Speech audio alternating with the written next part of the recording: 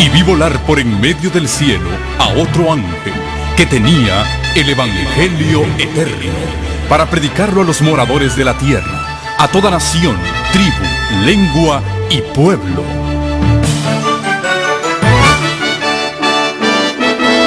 Con ustedes su programa cristiano con temas bíblicos de actualidad. Un programa que trae al mundo la verdad presente. Este es el Evangelio eterno.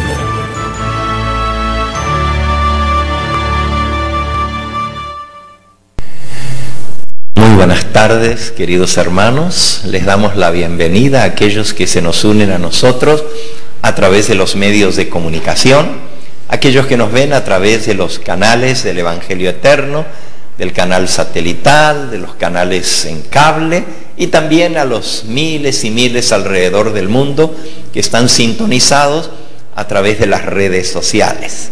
Sean todos bienvenidos al próximo tema de esta serie, los 144.000. El tema de hoy es ¿quiénes son los 144.000? ¿Cuáles son sus características? Y antes de abrir el Santo Libro de Dios, les invito a que tengamos una palabra de oración para pedir que el Espíritu Santo sea el que nos guíe en el estudio de su palabra. Vamos a ponernos de rodillas para orar.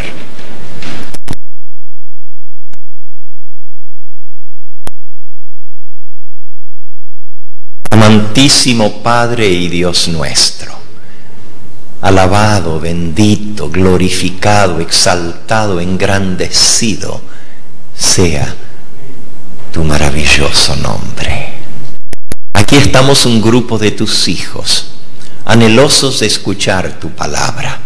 Pedimos que tu Santo Espíritu sea nuestro guía, que nos enseñe, que nos redarguya y que al aprender de tu palabra las características de este grupo especial que hoy vamos a recibir de tu palabra, el conocimiento, el entendimiento de quiénes realmente son, te pedimos que pongas en nuestro corazón el anhelo de serte fieles y de prepararnos para ser parte de ese grupo especial. Bendice a cada persona aquí presente, bendice a aquellos que a través de los distintos medios de comunicación están en contacto con nosotros, que tu mensaje les alcance a ellos también. Lo pedimos en el nombre de Cristo Jesús, nuestro bendito Salvador. Amén.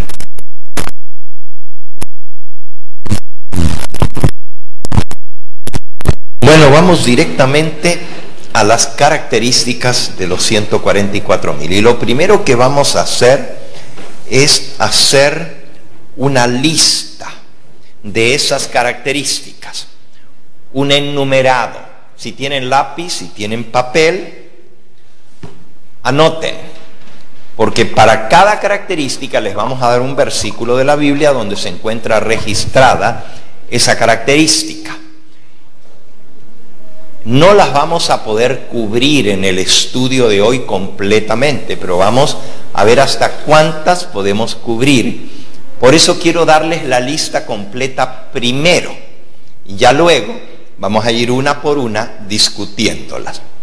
Les mencionaba esta mañana que hay dos pasajes básicos donde se mencionan los 144.000 como número exacto, 144.000.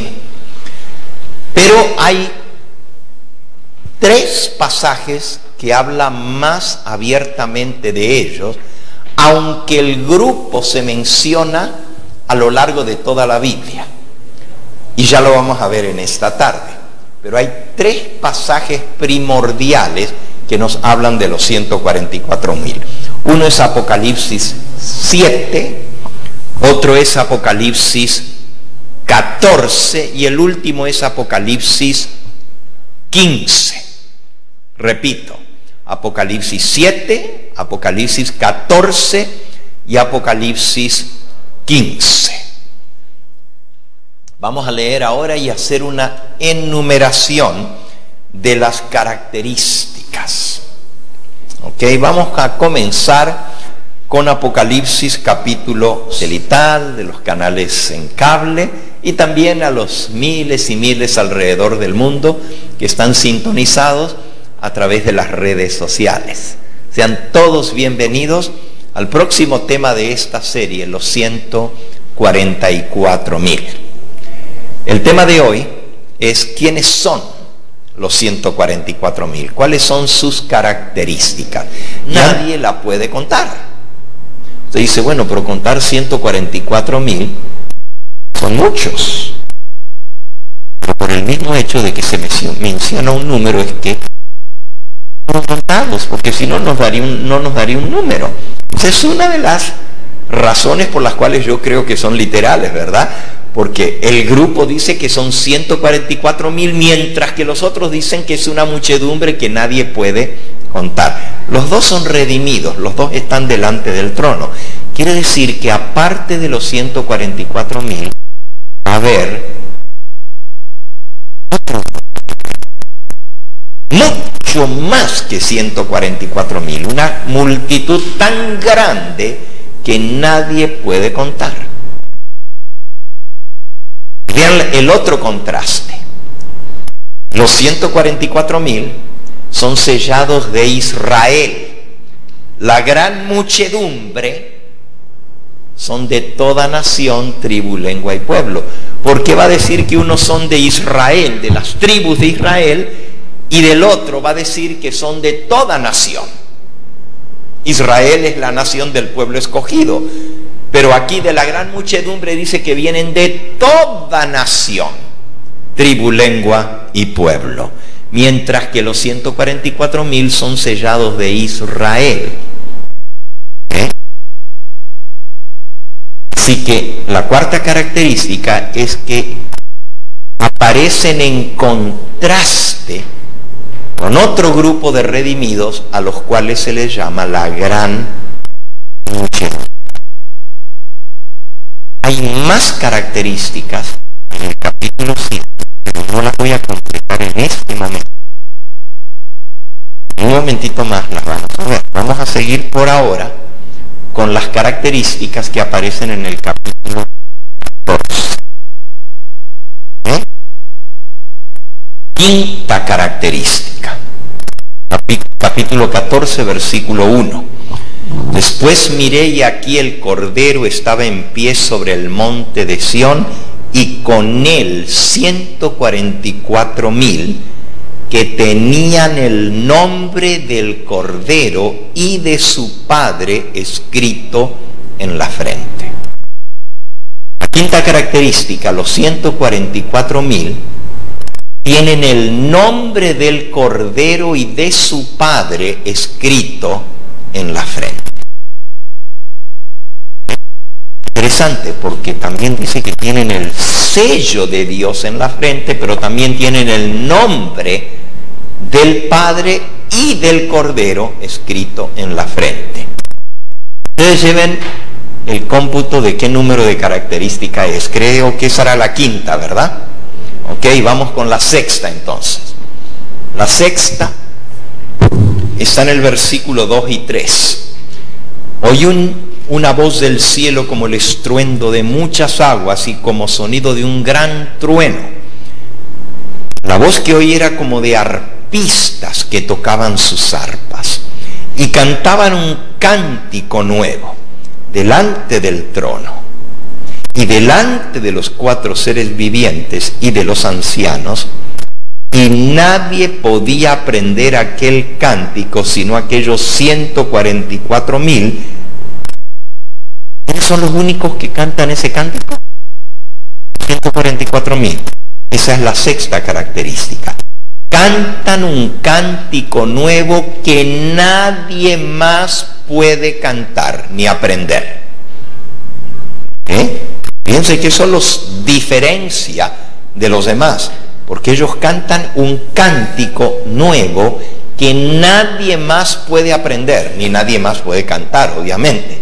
Si no lo pueden ni aprender, menos lo van a cantar, ¿no es cierto?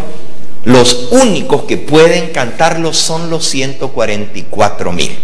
Séptima característica. última parte del versículo 3.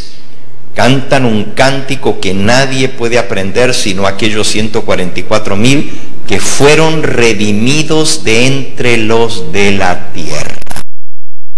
Esa es la séptima característica. Los 144,000 son redimidos de entre los de la tierra. Quiere decir que son seres humanos redimidos del planeta Tierra. Octava. No, novena, ¿verdad? Octava. La séptima era que son redimidos de entre la tierra. Perfecto. Octava. Versículo 4. Estos son los que no se contaminaron con mujeres, pues son vírgenes. Esa es la octava característica. Son vírgenes. No se contaminaron con mujeres. Esta mañana había un hermano aquí, muy emocionado, dijo: yo no voy a poder ser de los 144,000. No es virgen. Así me dijo también una vez un hermano, muchos años de ser adventista y nunca se había casado, pero la abeja lo picó. Se enamoró y se casó, y yo tenía como 3 años de no verlo, y cuando regresé aquí a Los Ángeles, el hermano, que era miembro de una de las iglesias aquí, me dijo: pastor, no me va a creer, ya no puedo ser de los 144,000. Hermano, ¿y por qué? Porque ya me casé. ¿Será eso lo que se refiere a esa característica? Pero es una de las características. No se contaminaron con mujeres, pues son vírgenes. Ya las vamos a ver una por una y lo que significan con la Biblia, ¿verdad? Ok, vamos a la novena característica. Estos son los que siguen al Cordero por doquiera que va. Esa es la novena. Siguen al Cordero donde quiera que el Cordero va. Décima característica. Estos fueron redimidos de entre los hombres como primicias para Dios y para el Cordero. La primera parte de esa declaración, estos fueron redimidos de entre los hombres, es la misma que era la número 7, que decía: fueron redimidos de entre los de la tierra. Aquí dice: fueron redimidos de entre los seres humanos, o sea, de entre los hombres. Y alguien me preguntó hoy también si los 144,000 son y la palabra hombres es el genérico, y así lo usamos en español también. El hombre, decimos, pero nos referimos a los seres humanos. Eso lo vemos más adelantito, ¿verdad? Entonces, la característica 7 era: van a agregar una frase para completarla ahora con esta otra nueva información. Habíamos puesto en la número 7: son redimidos de la tierra, pero ahora le vamos a poner: son redimidos de entre los hombres de la tierra. Así se completa la número 7. Son redimidos de entre los hombres de la tierra. Y luego dice: como primicias para Dios y para el Cordero. Esa es la característica número 11. ¿Cuál era la 10? Es la misma que la 7, la 10. Pero ahora la 10 la vamos a completar. Son contados como primicias. ¿Qué quiere decir primicias? ¿Qué es una primicia? aparte de ser lo primero, y obviamente detrás de eso viene más, las primicias representan los primeros frutos de una cosecha más abundante, pero también son especiales. Nosotros decimos son primicias, primeros, ¿sí? Y que los 144.000 son primicias para Dios. Y característica número 11: en sus bocas no fue hallada. Esa característica es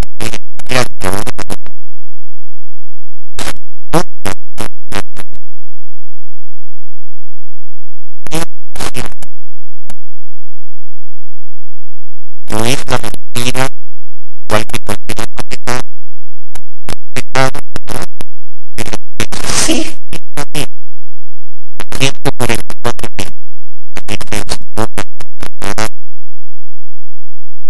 La característica número 12, que podría incluir la 11 también, pero la ponemos aparte porque la Biblia lo menciona acá. Dice, pues son sin mancha delante de Dios.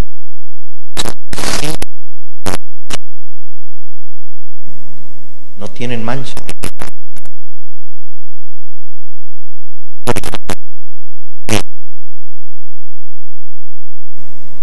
Vamos ahora a algunas características.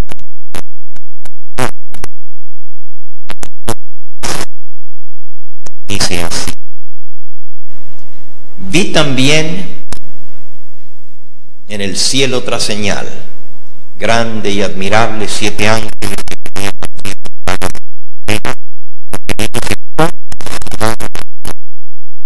y vi también como un mar de vidrio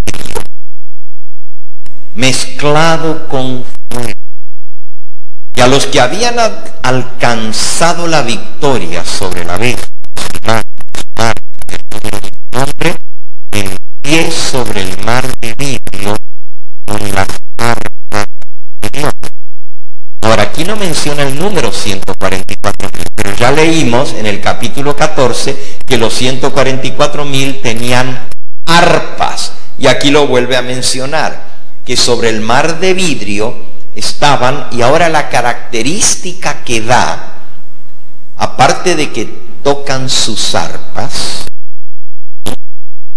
dice, los que ganaron o alcanzaron la victoria sobre la bestia, sobre su imagen, sobre su marca y el número de su nombre.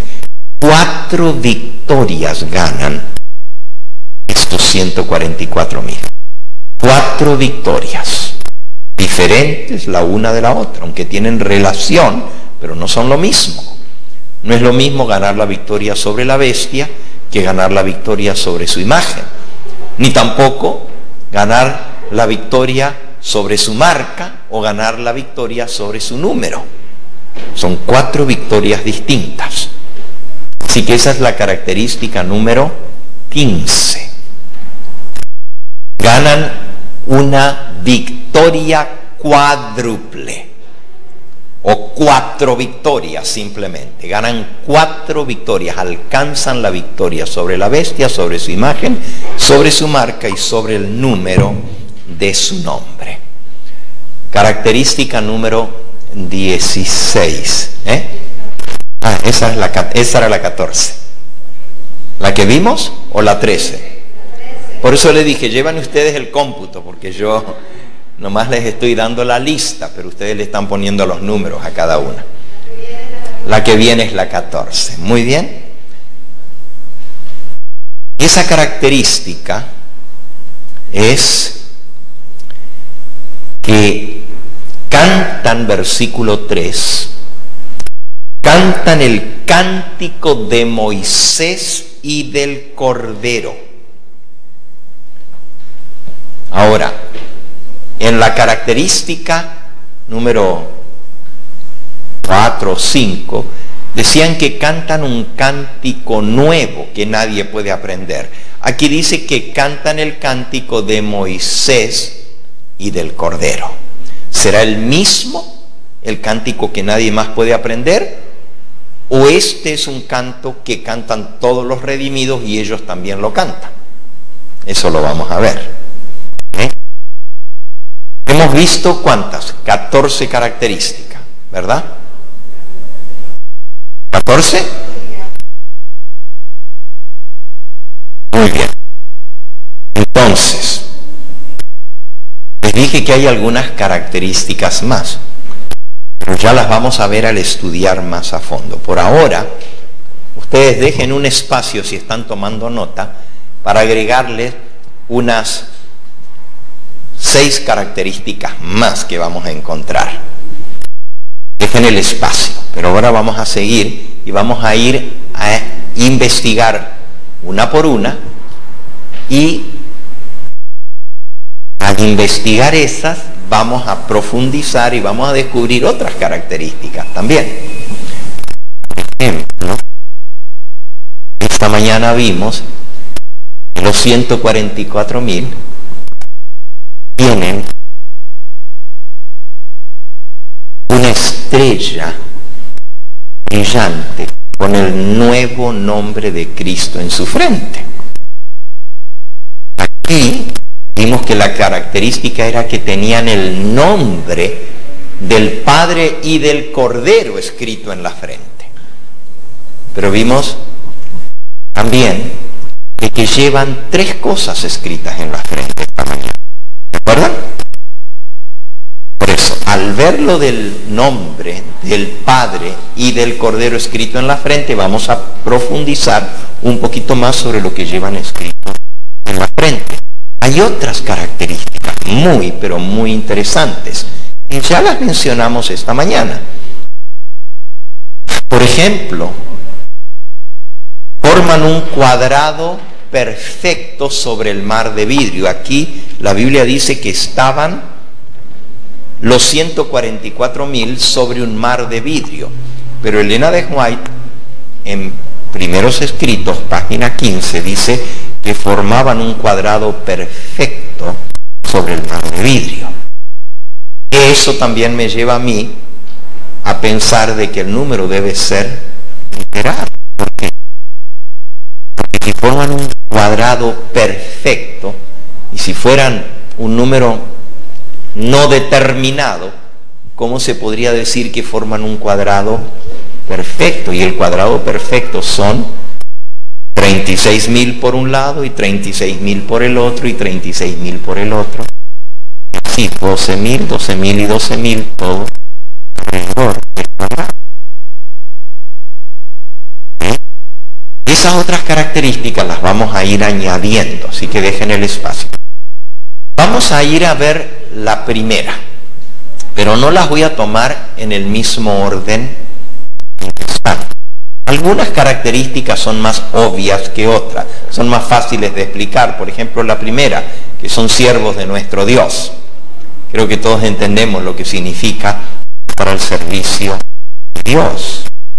Pero no es un servicio, como se dice en inglés, lip service.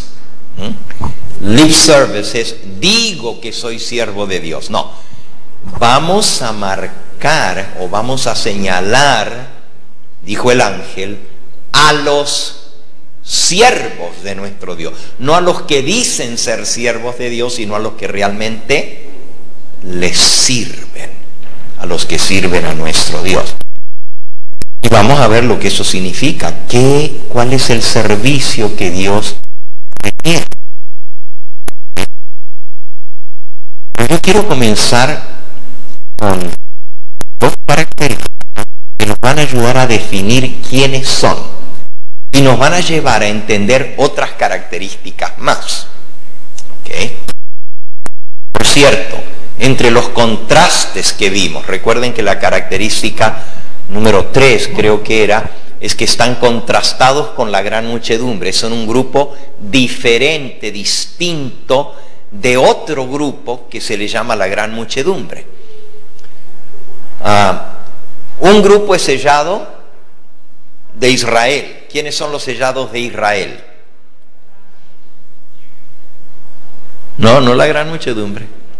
Los 144,000 son sellados de las tribus de Israel. La gran muchedumbre vienen de toda nación, tribu, lengua y pueblo. Es decir, de cualquier nación pueden ser parte de la gran muchedumbre.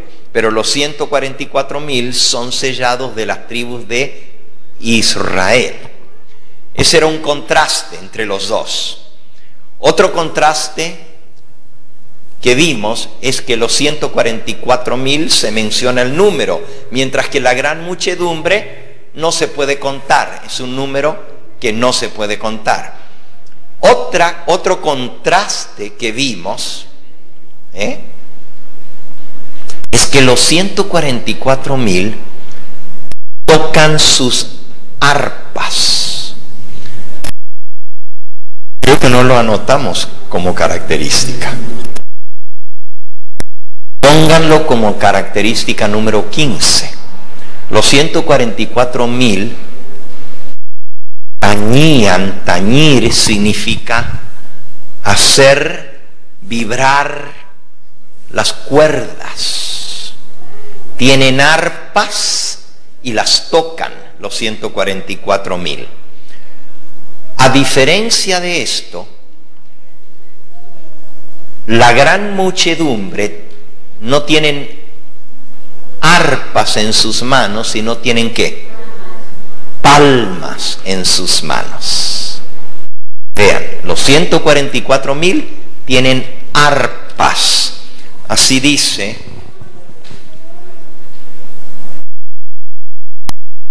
en el capítulo 14 y en el capítulo 15, ¿verdad? En el capítulo 14 decía,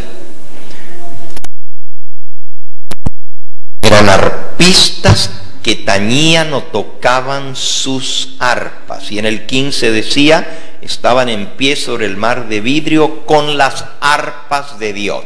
Los 144,000 tienen las arpas de Dios, mientras que la gran muchedumbre, dice en el capítulo 7 y en el versículo 9, están vestidos de ropas blancas y con palmas en las manos. Esa es otra diferencia. Los 144,000 tienen arpas, los de la gran muchedumbre o multitud tienen palmas. Entonces vamos a ver una de esas características que nos va a ayudar a entender quiénes son. Esta característica parece la menos importante, la menos obvia. Y cuando yo hacía la lista de las características, hace años que comencé a estudiar este tema, yo decía, pero ¿qué característica tan peculiar es esta? Y es la que aparece bajo el número 7. ¿Cuál era el número 7? Son redimidos de entre los hombres de la tierra. Yo digo, pero ¿qué característica es esa? Si todos los redimidos vamos a ser redimidos de la tierra.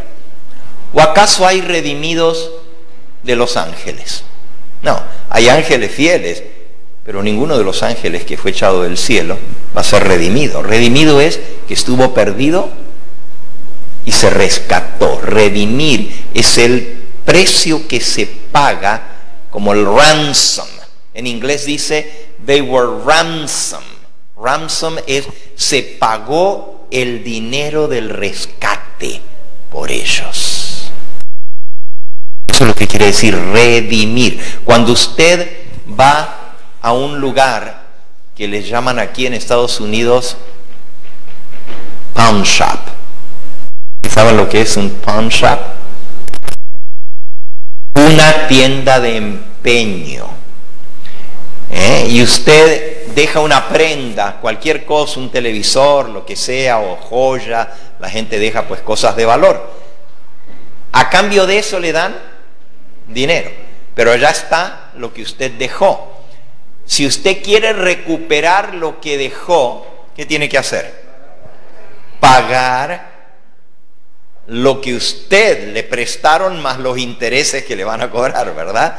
Y así se redime lo que se entregó.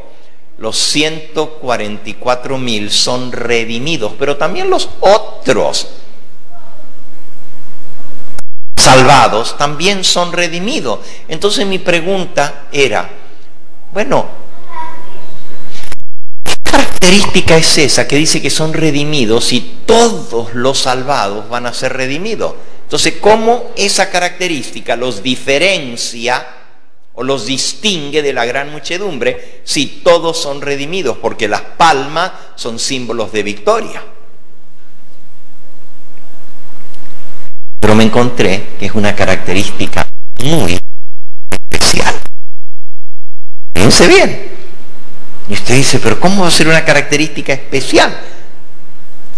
¿Ustedes entienden que hay más de un grupo de redimidos? ¿Sí o no? ¿Sí entienden que hay más de un grupo de redimidos? ¿O solo hay un grupo y ahí están todos los redimidos? No, ya vimos que por lo menos hay dos. Después vamos a descubrir que hay más grupos de redimidos. Por ejemplo, hay un grupo de redimidos que son los mártires y se distinguen de todos los demás. Es más, ese grupo de redimidos, los mártires, tiene un número que tiene que ser completado, igual que los 144,000 que se tiene que completar un número. Miren qué interesante, Apocalipsis capítulo 6. Dice el versículo 9 al 11. Cuando el Cordero abrió el quinto sello, vi bajo el altar las almas de los que habían sido muertos, de los mártires, por la palabra de Dios y por el testimonio que tenían. Y clamaban a gran voz diciendo, ¿hasta cuándo, Señor santo y verdadero, no juzgas y vengas nuestra sangre en los que moran en la tierra?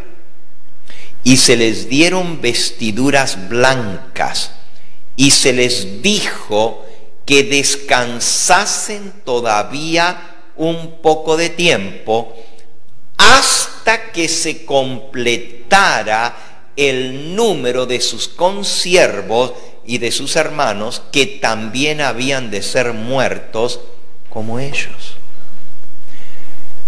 Aquí los muertos que murieron como mártires, se dice que están debajo del altar. ¿Por qué debajo del altar?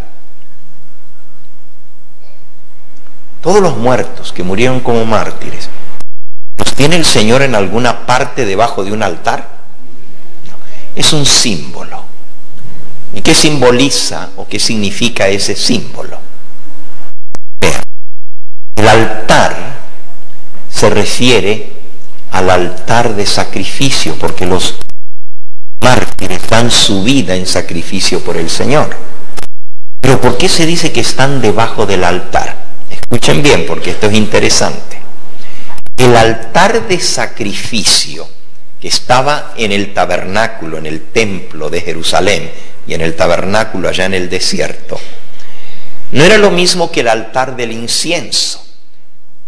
El altar del incienso estaba en el lugar santo frente al velo, y ahí se ofrecía el incienso.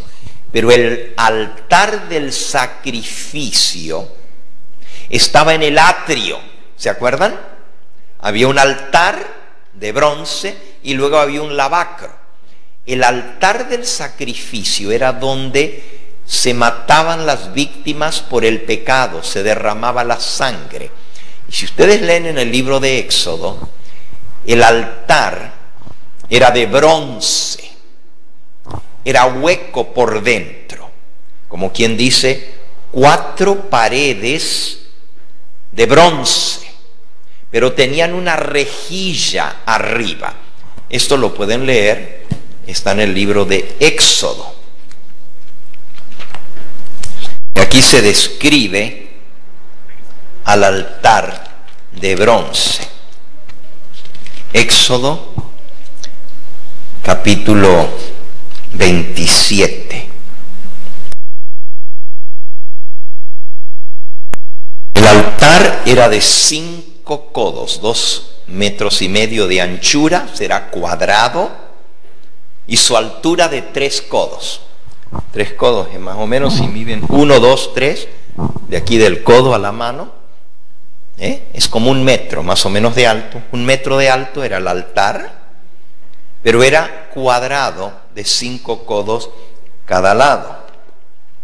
Versículo 2, y le harás cuernos en sus 4 esquinas, los cuernos serán parte del mismo, y lo cubrirás de bronce. Estaba todo cubierto de bronce. Harás también sus calderos para recoger la ceniza, y sus paletas, sus tazones, sus garfios y sus braseros. Era para quemar, obviamente. Harás todos sus utensilios de bronce. Y ahora viene en el versículo 4.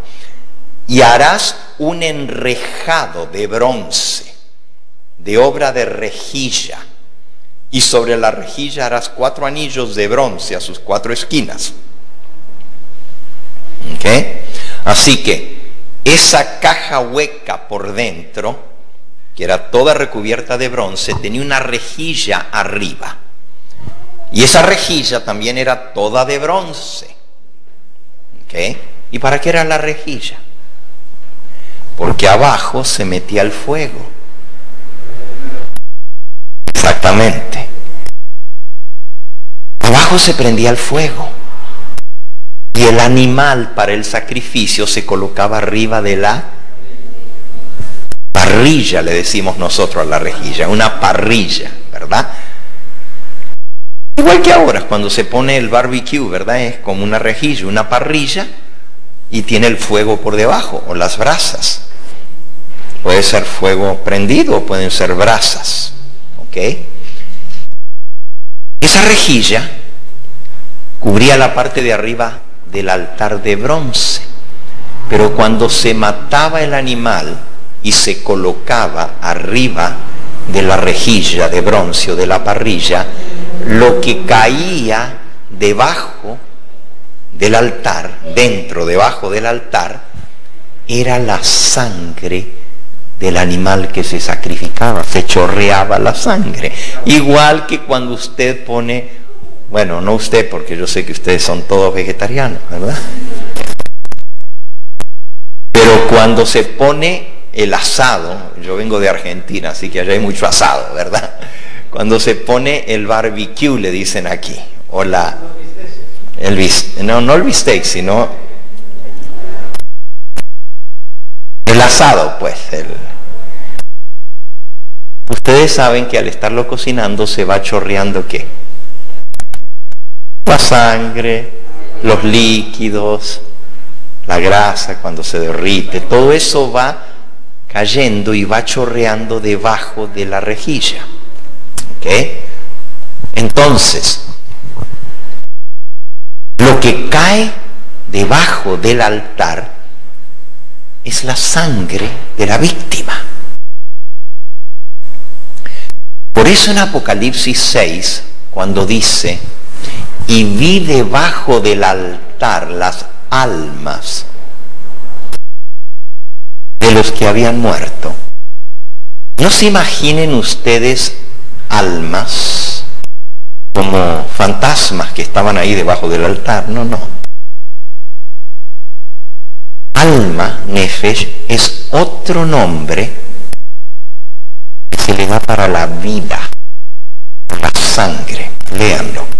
En el libro de Génesis, en el capítulo 9,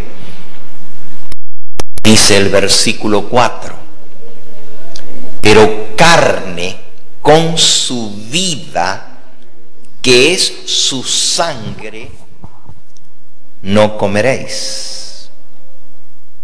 Dios prohibió comer carne con su sangre, que es su vida. En la sangre está la vida. Cuando se derrama la sangre se va la vida. Nosotros decimos, se desangró, se murió, se desangró. ¿Ok? Entonces en la sangre va la vida. ¿Por qué en la sangre está la vida? Porque la sangre lleva el oxígeno para que cada célula del cuerpo siga viva. En el momento en que una célula del cuerpo deja de recibir oxígeno, se muere. Es igual que nosotros, cuando respiramos, dejamos de recibir oxígeno, nos morimos. Cada célula del cuerpo, cada célula tiene que recibir el oxígeno que trae la sangre y los nutrientes que trae la sangre. La sangre lleva el alimento para cada célula viva. Entonces, en la sangre está la vida. Al derramar la sangre se está derramando la vida. Esto estoy explicando para que entendamos el pasaje de Apocalipsis 6. Porque hay gente que dice, oh, ya ven que los muertos están conscientes, porque las almas están diciendo, ¿hasta cuándo, Señor, no nos vengas a nosotros? No, es un lenguaje simbólico. La sangre representa la vida. Y el primer ser humano que murió como mártir, ¿quién fue? Abel. Su hermano lo mató. ¿Y por qué lo mató? Sí, por celos, por envidias, pero ¿por qué? Porque Abel obedeció a Dios y sacrificó lo que Dios había perdido, un cordero. Porque sin derramamiento de sangre no hay perdón, no hay remisión de pecado. Entonces, Abel ofreció el cordero. Caín ofreció del fruto de la tierra y Dios no aceptó la ofrenda de Caín. Y la Biblia dice que Caín mató a Abel. Pero miren lo que dice después. Génesis capítulo 4. Dice el versículo 9. Y Jehová le dijo a Caín, ¿qué has hecho? La voz de la sangre de tu hermano clama a mí desde la tierra. La voz de la sangre de tu hermano clama a mí desde la tierra. Es decir, la voz de la sangre es cuando se pide justicia.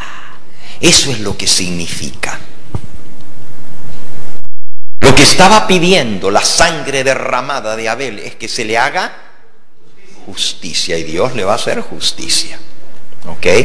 Volviendo ahora a Apocalipsis, noten que la voz es la que clama, y la voz es la voz de la sangre. Si volvemos a Apocalipsis 6, dice, debajo del altar estaban las almas.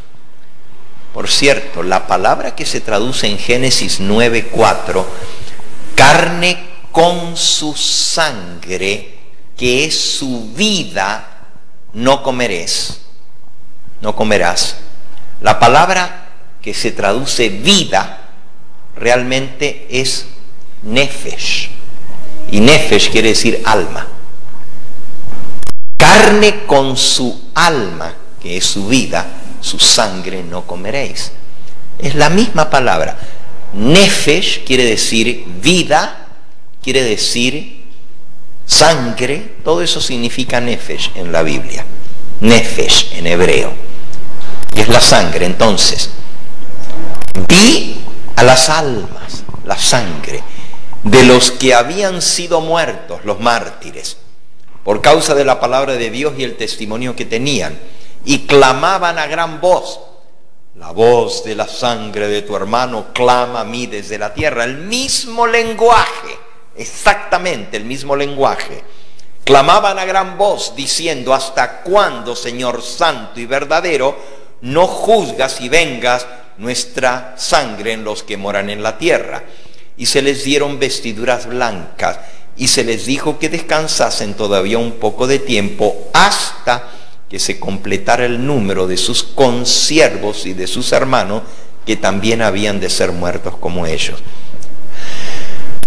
Aquí dice que los mártires que murieron,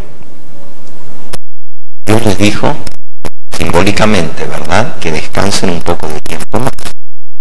Descansen. Todavía no llegó el tiempo de hacer justicia. Todavía no llegó el tiempo de la retribución. Porque todavía no se ha completado el número de los mártires. Pero Pero cuando se complete el número de los mártires, que han de ser muertos igual que ellos, entonces Dios va a hacer justicia para todos y va a dar su recompensa a todos en el mismo tiempo. Así que hay un número de mártires que se tiene que completar. Ese es un grupo especial de redimidos. ¿Saben ustedes que también este grupo Elena de White los vio por aparte? Aparte de los 144.000 y aparte de la gran muchedumbre, ella vio el grupo de los mártires. Y ahora les voy a leer una o dos citas. Aquí les leo primero de los mártires. Dice así, en el mismo libro, mi primera visión, que leímos esta mañana, dice en la página 16. En el mar de vidrio, los 144.000 formaban un cuadrado perfecto.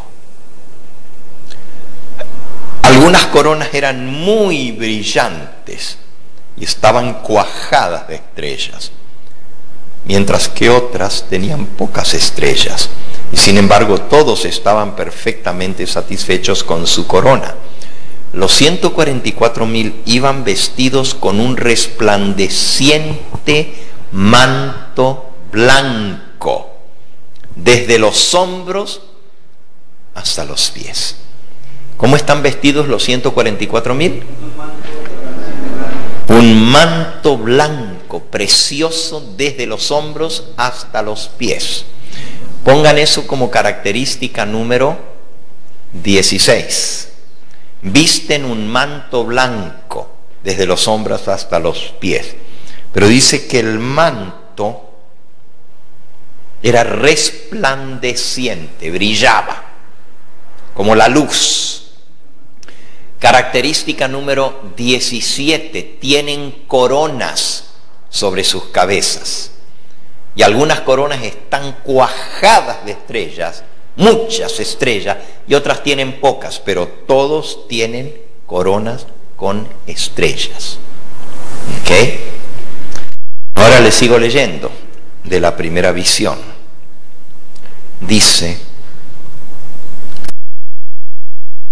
salimos a recorrer las afueras de la ciudad. Y comienza a describir todo lo que vio alrededor de la ciudad de la Nueva Jerusalén.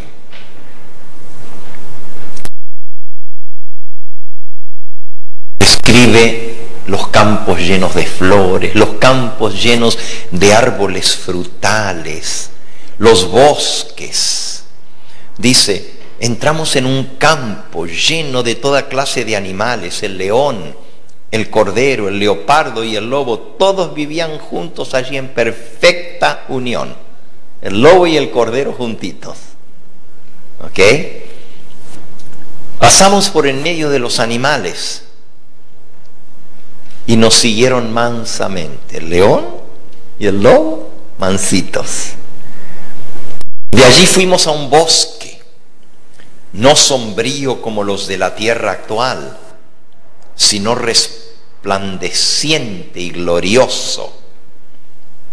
Las ramas de los árboles del bosque se mecían de uno a otro lado y exclamamos todos, moraremos seguros en el desierto y dormiremos en los bosques. Atravesamos los bosques en camino hacia el monte de Sión. En el trayecto encontramos a un grupo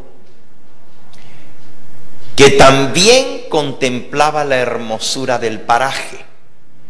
Advertí que el borde de sus vestiduras era rojo. Llevaban mantos de un blanco purísimo y muy brillantes coronas. Así que tanto los 144.000 tienen mantos blancos como también coronas brillantes, igual que este otro grupo. Pero sigo leyendo. Cuando los saludamos a este grupo, le pregunté a Jesús quiénes eran. ¿Cuál era la diferencia de ese grupo con los demás?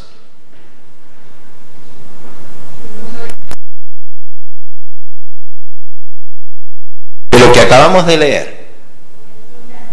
Exactamente, tenían un cordón rojo al borde de sus vestiduras. Un bordón rojo. Los vestidos eran blancos y resplandecientes, pero tenían un borde en sus vestiduras que era de color rojo. Le pregunté a Jesús quiénes eran y me respondió que eran los mártires que habían sido muertos por su nombre. Así que los mártires llevan al borde de sus vestiduras blancas un festón, un cordón de color rojo. El rojo es el color de la sangre. Eso los identifica con los que dieron su vida por Jesús. Y es un grupo aparte de los 144,000 y aparte de la gran muchedumbre. Ahora notaron, hasta ahora ya llevamos 3 grupos. Llevamos el grupo de los 144,000, llevamos el grupo de la gran muchedumbre que nadie puede contar, y llevamos el grupo de los mártires, que también tienen un número específico que se tiene que completar. Y si hay un número que se tiene que completar, es que se pueden contar. ¿Ok? Entonces, los 3 grupos llevan mantos blancos. Los 144,000 tienen mantos blancos. La gran muchedumbre, ya lo leímos en Apocalipsis 7:9, llevan mantos blancos.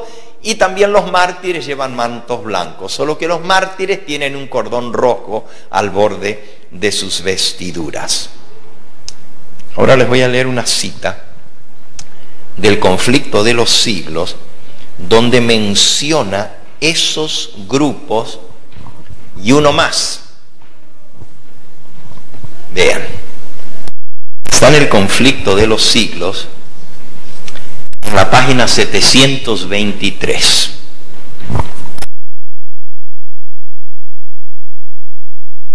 Aquí es donde Cristo va a ser coronado al final, la coronación de Cristo. Y dice así: muy por encima de la ciudad, sobre un fundamento de oro bruñido, hay un trono blanco y encumbrado. En el trono está sentado el Hijo de Dios, y en torno suyo están los súbditos de su reino. Ningún lenguaje, ninguna pluma pueden expresar ni describir el poder y la majestad de Cristo. La gloria del Padre Eterno envuelve a su Hijo. Toda la gloria que emana de Dios envuelve a su Hijo con la misma gloria. El esplendor de su presencia llena la ciudad de Dios, rebosando más allá de las puertas e inundando toda la tierra con su brillo. Ahora, esto que estamos leyendo sucede dentro de la ciudad de la Nueva Jerusalén, en el centro de la ciudad. Ahí es donde es la coronación de Cristo, en la plaza central. Está el trono de Dios. Recuerden que en medio del paraíso está el trono de Dios, lo vimos esta mañana. Okay, sigo leyendo. El esplendor de la presencia de Cristo llena la ciudad de Dios, rebosando más allá de las puertas e inundando toda la tierra con su brillo. ¿Y quiénes están en torno a Cristo, alrededor del trono? Los súbditos de su reino. Ahora los va a describir. Inmediatos al trono, más cercanos al trono, se encuentran los que fueron alguna vez celosos en la causa de Satanás, pero que cual tizones arrancados del fuego fueron redimidos y siguieron luego a su Salvador con profunda e intensa devoción. Así que los primeros en torno al trono, cuando Jesús es coronado, son los tizones arrebatados del incendio. Así les llamo yo, o les llama aquí Elena de White, tizones arrebatados del incendio. ¿Por qué? Porque ya cuando todo se está quemando usted no salva nada, pero si saca algo, pues es un tizón arrebatado del incendio. Estos son los que eran más celosos servidores de Satanás. Esos son tizones arrebatados de verdad del incendio, porque estaban ya condenados, siervos del diablo.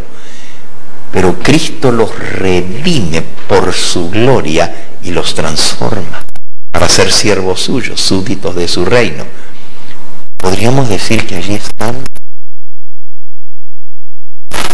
los espiritistas,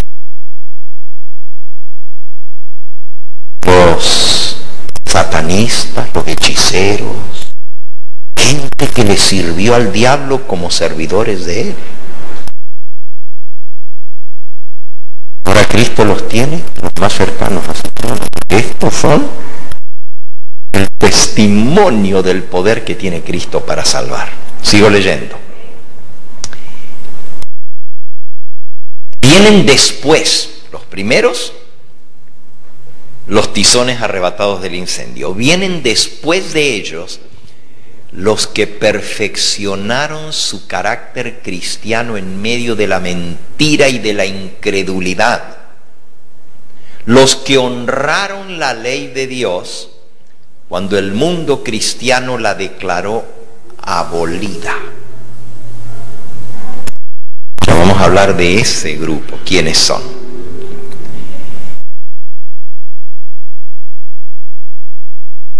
Y luego, los millones de todas las edades que fueron martirizados por su fe. Y más allá, detrás de estos, está la grande muchedumbre que nadie podía contar, de entre todas las naciones y tribus y pueblos y lenguas.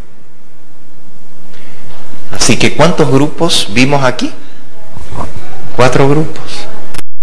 Los tizones arrebatados del incendio, luego los que perfeccionaron sus caracteres en medio de la incredulidad cuando la ley de Dios fue hecha a un lado, luego los mártires, que son millones según lo que leímos, millones de mártires, todos esos con vestidos blancos, pero con un cordón rojo en sus vestiduras, y luego la gran muchedumbre que nadie puede contar, de todos los redimidos de todas las edades.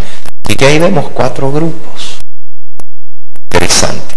Entonces mi pregunta era, porque estamos todavía en la primera característica, y la primera característica era: estos fueron redimidos de entre los hombres de la tierra.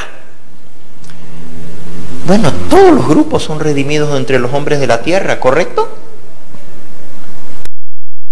¿No son todos redimidos de entre los hombres de la tierra? Entonces, ¿qué característica es esa? ¿Qué tiene de especial esa característica? Cuando comencemos a comparar, nos vamos a dar cuenta que esa es la característica que más nos ayuda a entender quiénes son. ¿Y por qué la repite 2 veces? Esa es la única de todas las características que hemos visto que se repite 2 veces. Primero dice: estos fueron redimidos de entre la tierra. Y luego dice: estos fueron redimidos de entre los hombres de la tierra. ¿Por qué es especial esta? Ahora nosotros hablamos de 4 grupos de redimidos, pero ahora les voy a decir de 2 grupos en los cuales están todos los demás. Los 4 grupos están contenidos en los 2 grupos de redimidos. A la hora de la coronación, Dios los divide por, ¿cómo diríamos? Por lugar especial donde los coloca, porque tienen un significado especial, la experiencia que ellos pasaron. Pero a la hora de redimir a los redimidos, hay 2 grandes grupos de redimidos, o 2 grupos de redimidos, simplemente, solo 2. ¿Quiénes son? Dos grupos de redimidos.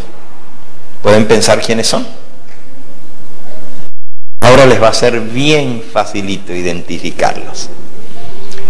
Acabamos de leer que los 144,000 son redimidos de entre los hombres de la tierra. Ahora les voy a mostrar de dónde van a ser redimidos el otro grupo. Vamos al libro de Oseas. Y usted dice, ¿pero de dónde van a ser redimidos? Oseas capítulo 13, dice el versículo 14. Al contrastarlo, ahora vamos a ver la luz. Porque a veces la luz se ve mejor cuando la contrastamos con las tinieblas, ¿verdad? Dice así: de la mano del sepulcro los redimiré, los libraré de la muerte.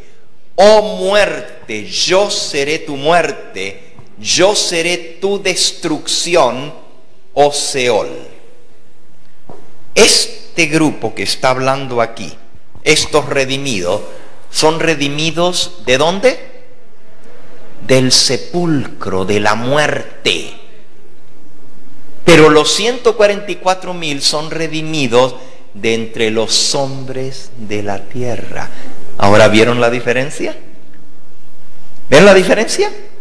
Unos son redimidos del sepulcro y otros son redimidos de entre los hombres que están sobre la tierra.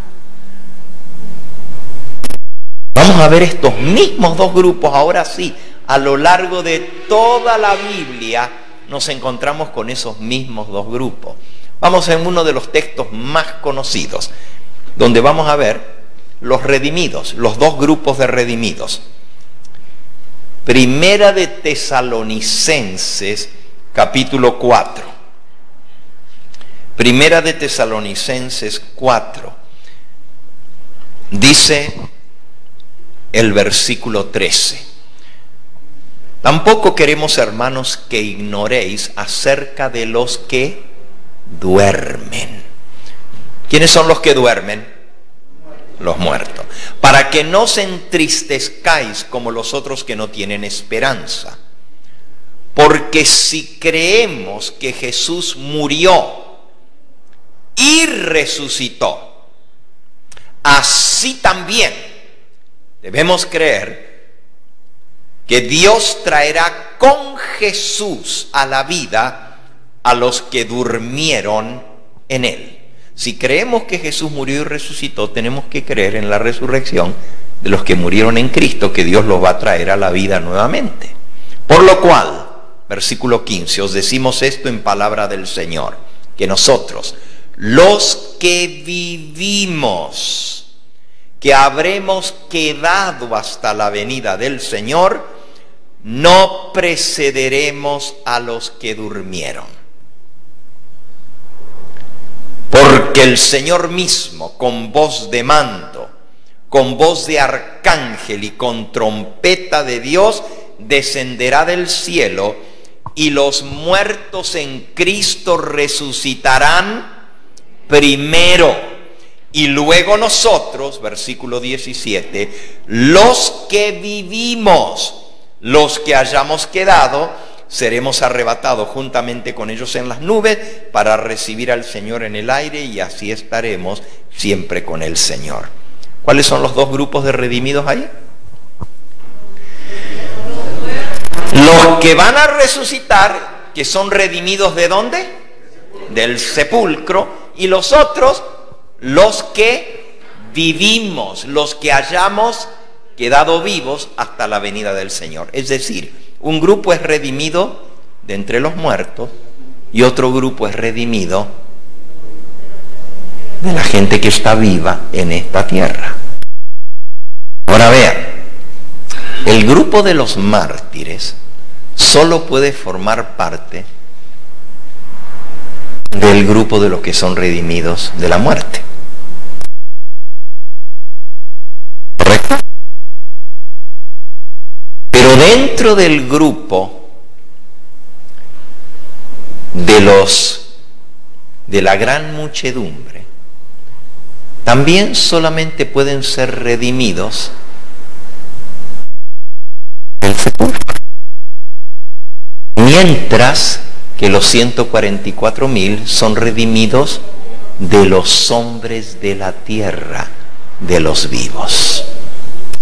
El único que puede tener representantes en los dos grupos es los tizones arrebatados del incendio, porque puede ser que algunos de esos estén vivos cuando venga Cristo y otros que hayan muerto y el Señor los haya resucitado. Pero los demás grupos o están entre los vivos o están entre los muertos. Ahora, pregunto, ¿les quedó claro esta característica? Los 144,000 son redimidos de entre los hombres de la tierra, mientras que la gran muchedumbre son redimidos ¿de dónde? Del sepulcro. ¿Notaron ustedes los dos grupos que está aquí mencionado en Primera de Tesalonicenses? Los muertos en Cristo resucitarán primero. Obviamente, estamos hablando de redimidos, no estamos hablando de los perdidos. De entre los redimidos, unos son sacados del sepulcro, de la muerte, los muertos en Cristo. Y los otros, los que vivimos, de los hombres que están vivos en la tierra. Dos grupos de redimidos. Vamos a otro pasaje. Primera de Corintios, capítulo 15. Primera de Corintios 15. ¿Se acuerdan que yo les dije esta mañana que aunque el número 144,000 estaba solo mencionado 3 veces, hay un montón de pasajes que hablan de ese grupo especial? Aquí 1 Corintios 15 hay otro ejemplo. Dice el versículo 51. Y aquí os digo un misterio. No todos dormiremos, pero todos seremos ¿qué? Transformados. ¿Qué quiere decir no todos dormiremos? Que no todos vamos ¿a qué? A morir. Pero ¿cómo es que va a haber gente que no va a morir? Los 144,000. Los que van a estar, o vamos, porque yo quiero estar entre ellos. Los que vamos a estar entre los vivos cuando venga Cristo. Dice, no todos dormiremos, pero todos seremos transformados. Versículo 52. En un momento, en un abrir y cerrar de ojos a la final trompeta, porque se tocará la trompeta y los muertos serán resucitados incorruptibles y nosotros seremos transformados. ¿Quiénes somos nosotros? Los vivos. Porque es necesario que esto corruptible se haya vestido de incorrupción y esto mortal se haya vestido de inmortalidad. Y cuando esto corruptible se haya vestido de incorrupción y esto mortal se haya vestido de inmortalidad, entonces se cumplirá la palabra que está escrita: sorbida es la muerte en victoria. ¿Dónde está, oh muerte, tu aguijón? ¿Dónde, oh sepulcro, tu victoria? Así que nuevamente aquí vemos los mismos dos grupos. Los muertos que resucitan y salen del sepulcro. ¿Dónde está, oh muerte, tu aguijón? ¿Dónde, oh sepulcro, tu victoria? Porque van a vencer la muerte saliendo victoriosos de la tumba. Ese es un grupo. Pero el otro grupo es: y los vivos seremos transformados. ¿Notaron que otra vez están los mismos dos grupos aquí? Los 144,000, que son los que van a estar vivos, redimidos de entre los de la tierra, y la gran muchedumbre de toda nación, tribu, lengua y pueblo, que van a ser sacados del sepulcro. Los solo como un punto más, y podríamos darle un montón de otros versículos que hablan de los mismos dos grupos. Les doy algo interesante. Estos dos grupos están representados en la transfiguración de Cristo. ¿Ustedes saben lo que es la transfiguración? ¿Sí se acuerdan? Cuando Jesús subió a un monte y se transfiguró delante de sus discípulos. Transfigurar quiere decir que se volvió glorioso. Su rostro brillaba como el sol, su ropa brillaba. Impresionante. Pero se le aparecieron a Jesús, con él sobre el monte, dos personajes del Antiguo Testamento. Uno era Moisés y el otro era Elías. Ahora vean qué interesante. Vamos al libro de Mateo, al capítulo 16. Jesús dijo estas palabras. Mateo 16, versículo 27. Porque el Hijo del Hombre vendrá en la gloria de su Padre con sus ángeles, y entonces pagará cada uno conforme a sus obras. 28. De cierto os digo que hay algunos de los que están aquí que no gustarán la muerte hasta que hayan visto al Hijo del Hombre viniendo en su reino. ¿De qué está hablando Jesús allí? Esas palabras las dijo hace 2000 años atrás, pero él les dijo a la gente que estaban con él en ese momento: de cierto os digo que hay algunos aquí se refiere a aquella época, que no gustarán la muerte hasta que hayan visto al Hijo del Hombre viniendo en su reino. Ahora, no dijo que no iban a morir, dijo que no iban a ver la muerte hasta que hayan visto al Hijo del Hombre en su gloria. La pregunta es, si algunos iban a estar vivos para ver al Hijo del Hombre en su gloria, ¿se cumplió eso que dijo Jesús o no se cumplió? Fíjense, yo les conté la otra vez que vine aquí, que una vez hablando con un musulmán, me dijo que Cristo era un falso profeta, porque él había dicho que algunos de los que estaban vivos en su época no iban a ver la muerte sin que vieran la venida del Hijo del Hombre. Y él dijo, y se murieron toditos y Jesús no vino. Por lo tanto, Jesús es un falso profeta. Era un maometano, un musulmán. Aquí la Biblia nos dice que eso se cumplió. Dice el versículo que sigue, el 17:1. 6 días después Jesús tomó a Pedro, a Jacobo y a Juan, su hermano, y los llevó aparte a un monte alto. Versículo 2. Y se transfiguró delante de ellos, y resplandeció su rostro como el sol, y sus vestidos se hicieron blancos como la luz. Y aquí les aparecieron Moisés y Elías hablando con él. Así que Jesús se llenó de gloria, su rostro brillaba como el sol, sus vestiduras como la luz. Y a un lado de Jesús, de un lado estaba Moisés y el otro lado estaba Elías. ¿Fue una visión o fue algo real que se le aparecieron? Una visión. Entonces no estaban realmente allí ellos. Es literal. Miren cómo será literal que Pedro le dijo a Jesús: Señor, qué bueno es que nos quedemos aquí. Si quieres, hagamos aquí 3 enramadas.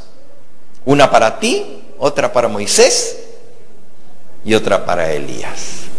Era tan real No era una visión ni un sueño, era real que estaban Moisés y Elías con Jesús, que Pedro le dijo, si quieren vamos a hacer 3 lugares donde pasar la noche, 3 enramadas, una para ti, otra para Moisés y otra para Elías.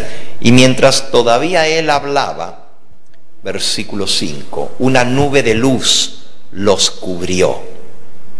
Y aquí una voz desde la nube que decía, este es mi Hijo amado en quien tengo complacencia, a él oíd.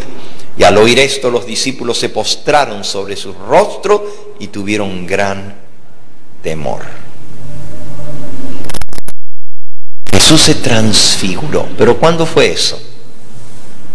Ahí lo dice el versículo 1. 6 días después. ¿Después de qué? De haber dicho, hay algunos aquí que no van a gustar la muerte hasta que vean al Hijo del Hombre en su gloria. ¿Saben ustedes que años más tarde Pedro se acordó de esta experiencia? Y miren las palabras que dijo el apóstol Pedro en su epístola. Lo podemos buscar en la carta del apóstol Pedro, segunda de Pedro, capítulo 1. Segunda de Pedro 1. Dice el versículo 16. Porque no os hemos dado a conocer el poder y la venida de nuestro Señor Jesucristo siguiendo fábulas artificiosas, sino como habiendo visto con nuestros propios ojos su majestad. Pedro dice, hermano, esto que les hemos hablado de la venida de Cristo, no son cuentos, no son fábulas. Es una realidad porque nosotros lo vimos con nuestros propios ojos. ¿Y qué fue lo que vieron? Versículo 17.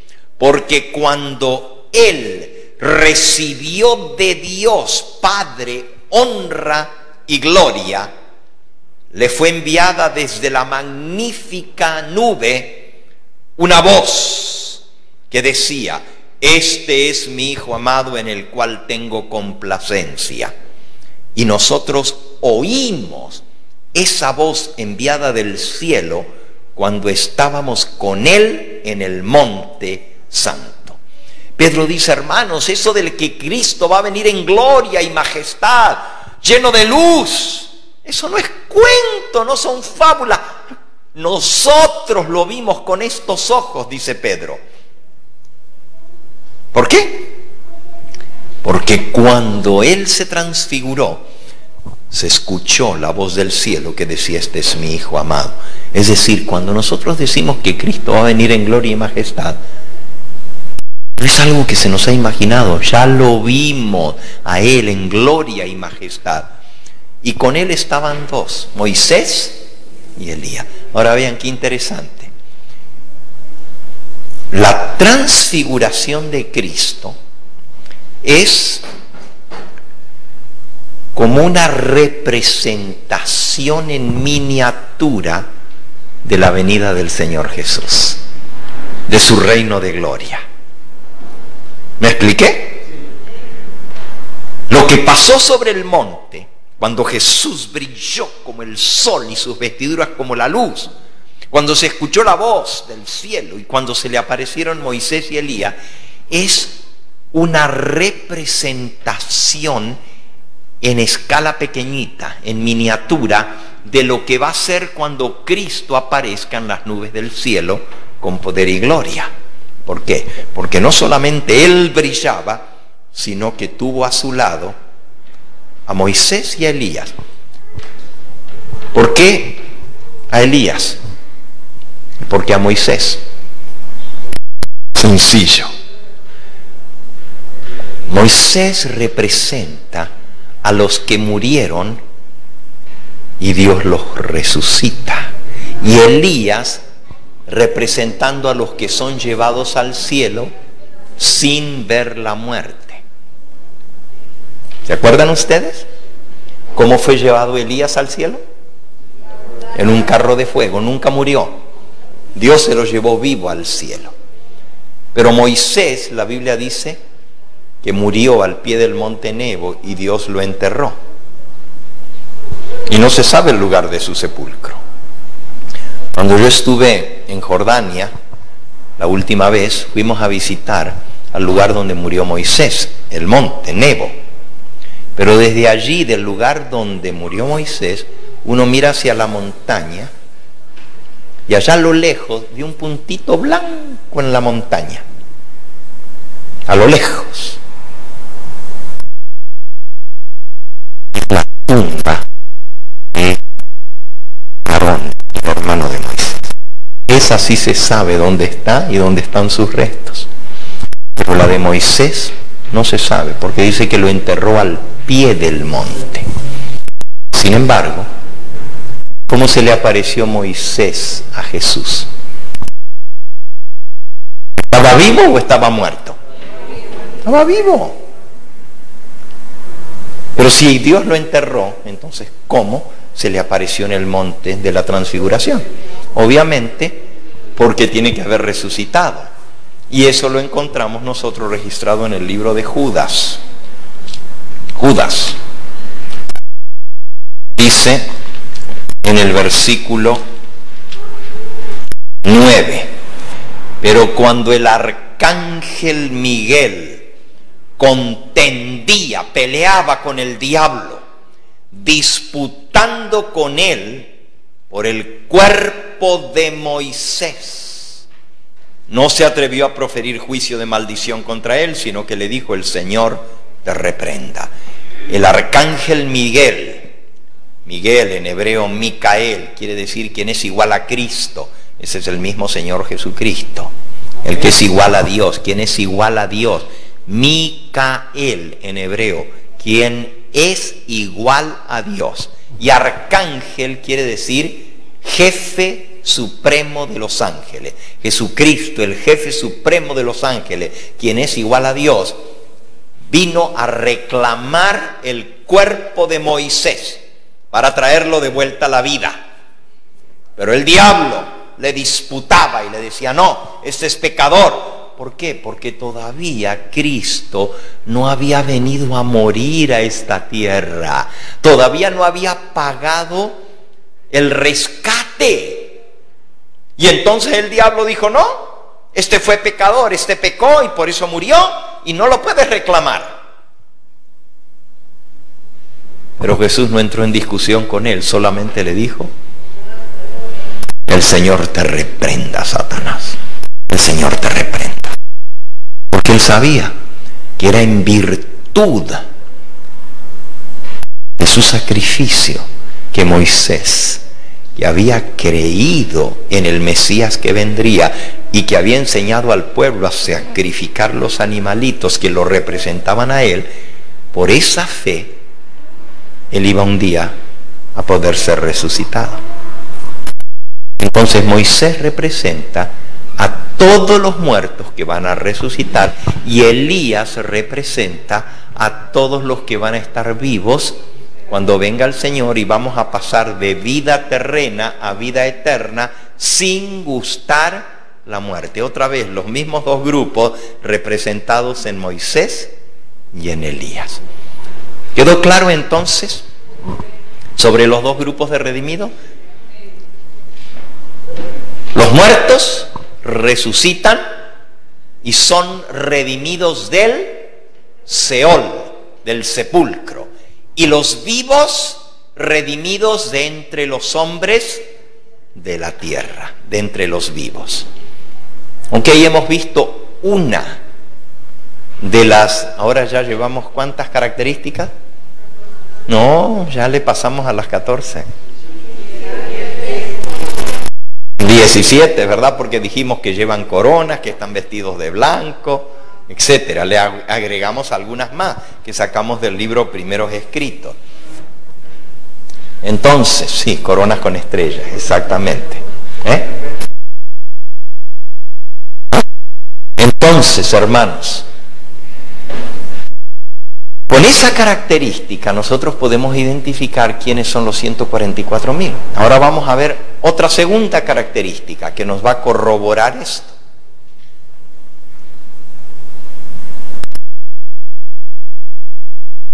Lo que he demostrado hasta ahora lo sacamos de la palabra de Dios. Ahora les voy a leer una cita del conflicto de los siglos, donde Elena de White confirma quiénes son los 144.000. Y no solamente eso, esta cita desbarata la idea o la interpretación de los reformistas, porque los reformistas, lo vimos esta mañana, dicen que los 144.000 son todos los redimidos de la iglesia adventista desde la época de Elena de White de 1844 hasta el fin del mundo. Son solo 144.000. Y dentro de ese grupo están los que ya murieron y están los vivos. Pero acabamos de ver que los 144.000 no vienen de los muertos, sino de los vivos. Ahora leamos la cita. Con esta cita se viene abajo lo que enseñan los reformistas. Conflicto de los siglos, página 706, al pie de la página, el último párrafo, y página 707. Dice así. Y ahora presten atención, porque Elena de White va a integrar 3 pasajes bíblicos para explicar lo de los 144.000. Comienzo. Página 706, al pie de la página. Dice, delante del trono. ¿Lo encontraste? Sí, listo, ok. Delante del trono, sobre el mar de cristal, ese mar de vidrio que parece revuelto con fuego por lo mucho que resplandece con la gloria de Dios. Paremos. El mar de cristal o de vidrio, ¿está revuelto con fuego o parece revuelto con fuego?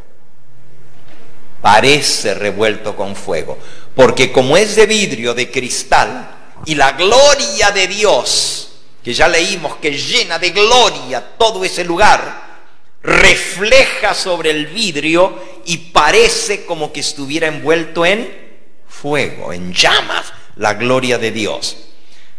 ¿Okay? Resplandece con la gloria de Dios, por eso parece revuelto con fuego.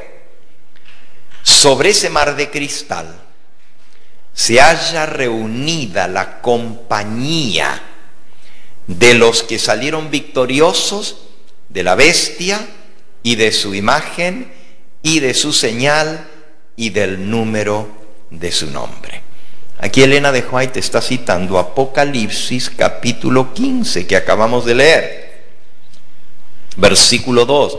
Vi también como un mar de vidrio mezclado con fuego.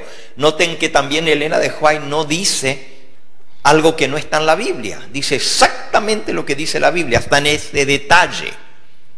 Porque Juan dice, vi como un mar de vidrio revuelto con fuego. No dijo que era de vidrio ni que era revuelto con fuego, sino que parecía, era como un mar de vidrio revuelto con fuego. Elena de White dice, parecía revuelto con fuego por lo mucho que resplandecía con la gloria de Dios. Vi también como un mar de vidrio mezclado con fuego, y a los que habían alcanzado la victoria sobre la bestia y su imagen y su marca y el número de su nombre, en pie sobre el mar de vidrio con las arpas de Dios. Elena de White está aplicando esto, las 4 victorias. ¿Se acuerdan las 4 victorias? La bestia, su imagen, su marca y su número, pero se lo aplica a los 144.000. Escuchen. Se haya reunida una compañía. Una compañía no es lo mismo que una muchedumbre inmensa que nadie puede contar. Es una compañía, un escuadrón. Sigue diciendo, con el Cordero en el monte de Sión, teniendo las arpas de Dios, están en pie los 144,000 que fueron redimidos de entre los hombres. Ahora está citando Apocalipsis 14:1. En pie sobre el monte de Sión están los 144,000 que fueron redimidos de entre los hombres. Versículo 2 de ahora de Apocalipsis 15. Y se oye una voz como el estruendo de muchas aguas, como el estruendo de un gran trueno. Una voz de tañedores de arpas que tañían con sus arpas. Aquí Elena de White está citando Apocalipsis 14. Y sigue citando allí, cantan un cántico nuevo delante del trono. Un cántico que nadie podía aprender sino aquellos 144,000. ¿Me están siguiendo, verdad? Lo mismo que ya vimos, ahora lo estamos leyendo aquí en el conflicto. Pero ahora miren lo que ella dice. Cantan un cántico nuevo que nadie puede aprender sino aquellos 144,000. Es el cántico de Moisés y del Cordero, un canto de liberación. Ahora ella identifica ese canto como el canto de Moisés y del Cordero. Así que ese cántico nuevo es el cántico de Moisés y del Cordero. Porque es nuevo. Porque es nuevo. ¿Y por qué nadie más lo puede cantar sino los 144,000? Ninguno, sino los 144,000, pueden aprender aquel cántico, pues es el canto de su propia experiencia, un canto de liberación. ¿Fijaron? Subrayale allí en tu libro, dice, es el cántico de Moisés y del Cordero, un canto de liberación. Cuando el pueblo de Israel salió de Egipto y lo venía persiguiendo el faraón con todo su ejército, llegaron a un desfiladero. Por un lado había montañas, por otro lado había montañas, no había para dónde ir. Al frente estaba el mar y el ejército de Faraón venía detrás. Carne de cañón, eran gente muerta. ¿Para dónde iban? ¿Pero qué hizo Dios? Abrió el mar delante de ellos y cruzaron por en medio del mar. Cuando llegaron al otro lado, el mar se cerró y se tragó a Faraón y a todo su ejército, al caballo y al jinete. Todos fueron destruidos. Nunca más los volvieron a ver. Y entonces Moisés escribió un canto que se lo enseñó a toda la congregación del pueblo de Israel. Y ese cántico se llama el Cántico de Moisés, siervo de Dios. Lo pueden encontrar en el libro de Éxodo, en el capítulo 15. Éxodo 15. Se titula Cántico de Moisés. Entonces cantó Moisés, y los hijos de Israel aprendieron este cántico dedicado a Jehová, y dijeron: cantaré yo a Jehová porque se ha magnificado grandemente. Ha echado en el mar al caballo y al jinete. Jehová es mi fortaleza y mi cántico. Él ha sido mi salvación. Este es mi Dios. Lo alabaré. Dios de mi Padre, lo enalteceré. Jehová es varón de guerra, Jehová es su nombre. Echó en el mar los carros de Faraón y su ejército, y sus capitanes escogidos fueron hundidos en el mar rojo. Los abismos los cubrieron, descendieron a las profundidades como piedra. Tu diestra, oh Jehová, ha sido magnificada en poder. Tu diestra, oh Jehová, ha quebrantado al enemigo. Con la grandeza de tu poder has derribado a los que se levantaron contra ti. Enviaste tu ira, los consumió como hojarasca. Y ahí sigue el canto que ellos cantaron.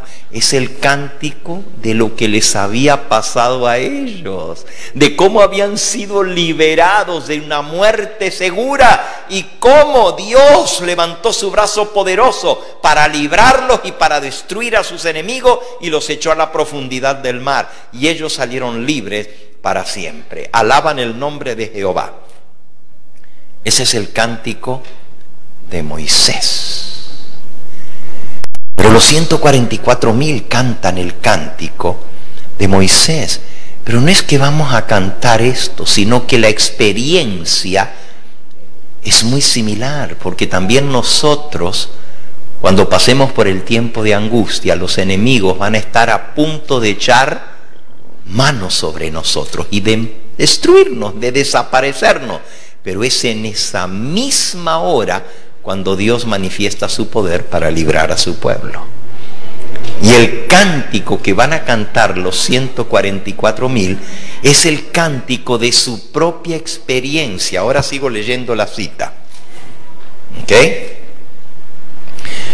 Ninguno sino los 144,000 pueden aprender aquel cántico, pues es el cántico de su experiencia, como el canto de Moisés. Y por cierto, también es el cántico del Cordero. Y ese es otro que tenemos que ver, cuál es el cántico de Moisés y del Cordero. Y ese es más impresionante todavía que el cántico de Moisés, el cántico del Cordero. ¿Ok? Dice, no pueden aprender aquel cántico nadie más sino los 144,000, porque es el cántico de su experiencia. Una experiencia que ninguna otra compañía ha conocido jamás. Y ahora comienza a describir quiénes son los 144,000. Dice, son estos los que siguen al Cordero por doquiera que fuere. Eso es Apocalipsis 14, versículo 4. Son los que siguen al Cordero por doquiera que fuere. Y ahora escuchen lo que dice. Habiendo sido trasladados de la tierra de entre los vivos. ¿Cómo dice? Trasladados de la tierra de entre los vivos. Trasladados no quiere decir resucitados del sepulcro. ¿Quién fue trasladado al cielo de entre los vivos? Elías. ¿Y quién fue otro que fue trasladado? Enoc fue trasladado. Fue llevado al cielo sin gustar la muerte. Esa es la experiencia de los 144,000. Son trasladados de esta tierra, de entre los vivos, sin gustar la muerte. ¡Wow! Qué clarito que está, ¿verdad? Yo no sé cómo no se puede ver. ¿Quieres que lo cambie?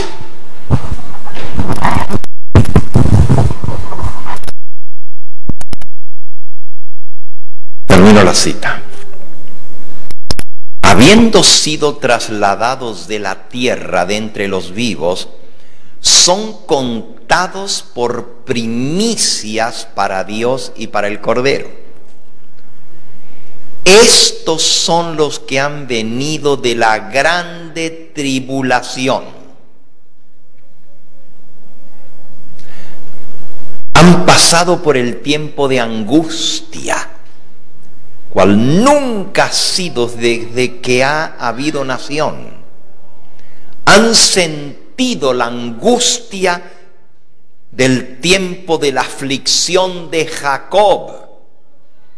Han estado sin intercesor durante el derramamiento final de los juicios de Dios, pero han sido librados, pues han lavado sus ropas y las han blanqueado en la sangre del Cordero.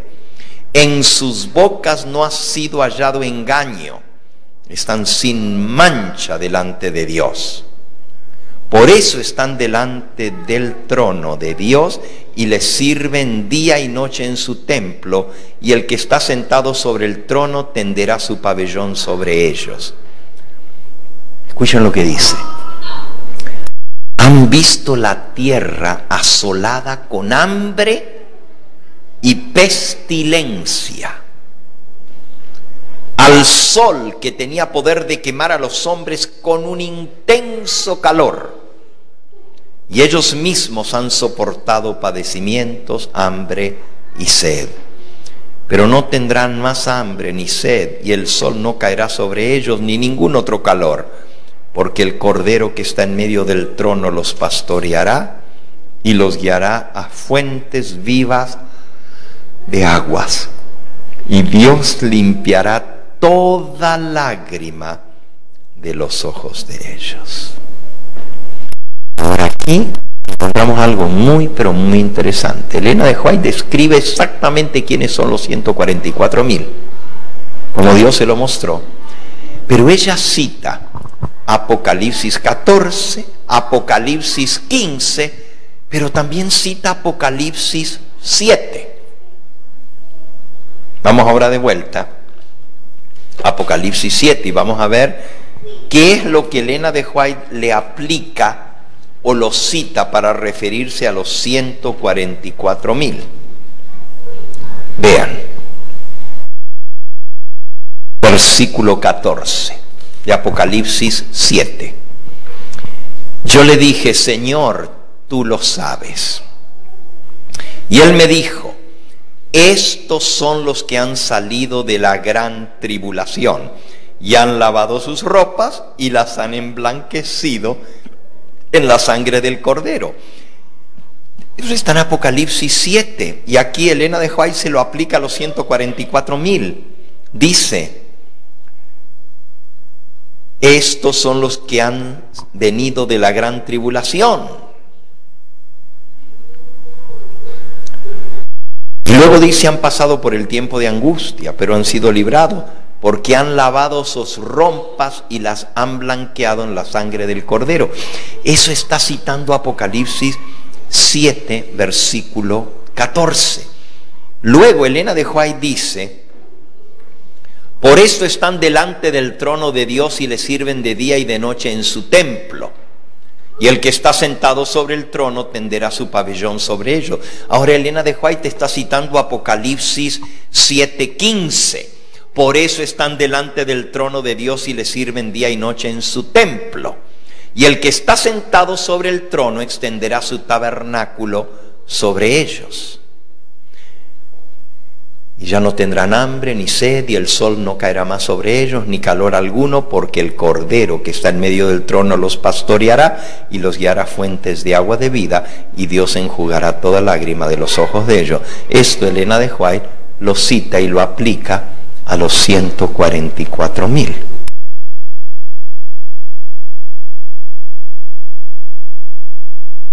No tendrán más hambre ni sed, el sol no caerá sobre ellos, ni ningún otro calor, porque el Cordero que está en medio del trono los pastoreará y los guiará a fuentes vivas de agua, y Dios limpiará toda lágrima de los ojos de ellos. Ahora resulta que esto está muy clarito aquí, pero algunos ven un problema. ¿Y cuál es el problema? Que lo que acabamos de leer, la mayoría de la gente lo aplica a la gran muchedumbre, pero Elena de White se lo aplica a los 144,000. Vayamos de vuelta a Apocalipsis 7 y ahora fíjense a dónde está el problema. Dice el versículo 9. Recuerden que el versículo 1 al 8 está hablando de los 144,000, pero el 9 dice, después de esto miré aquí una gran multitud, la cual nadie podía contar, de todas naciones y tribus y pueblos y lengua, que estaban delante del trono en la presencia del Cordero, vestidos de ropas blancas y con palmas en las manos. Versículo 13.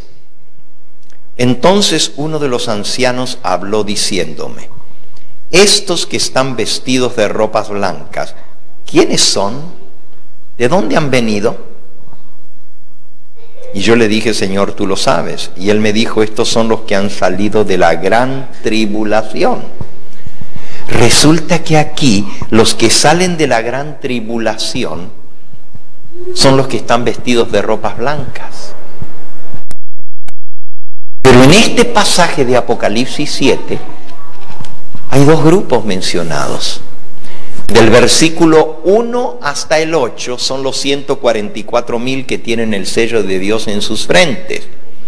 Del versículo 9 en adelante se habla de la gran muchedumbre que están vestidas de ropas blancas. Ahora viene la gran pregunta: ¿son dos grupos distintos o es uno solo?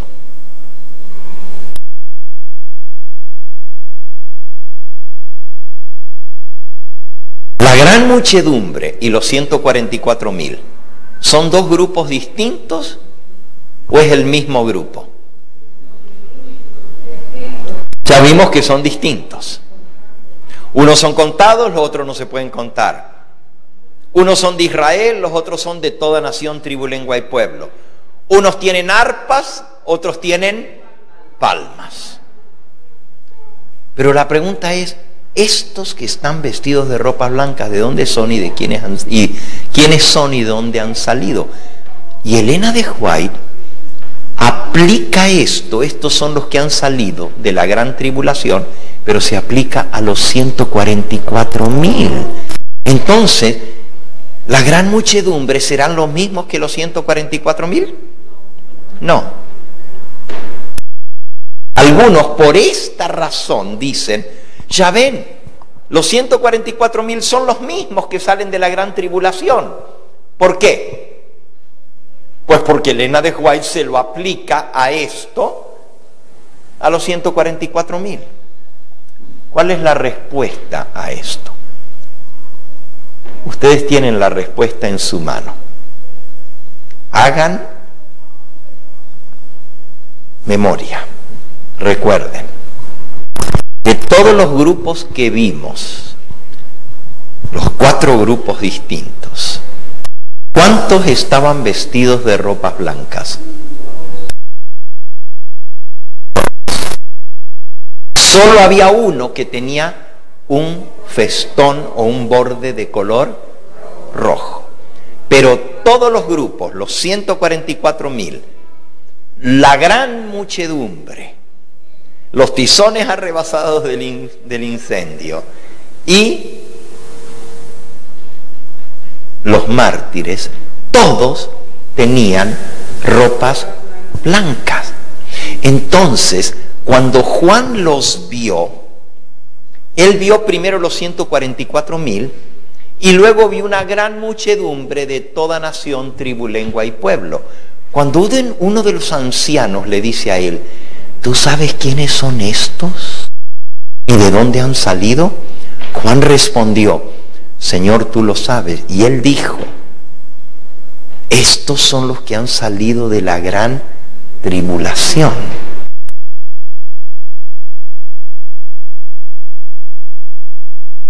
¿Quiénes son los que salen de la gran tribulación? Los 144,000. Pero aquí dice: estos que están vestidos de ropas blancas, ¿quiénes son y de dónde han salido?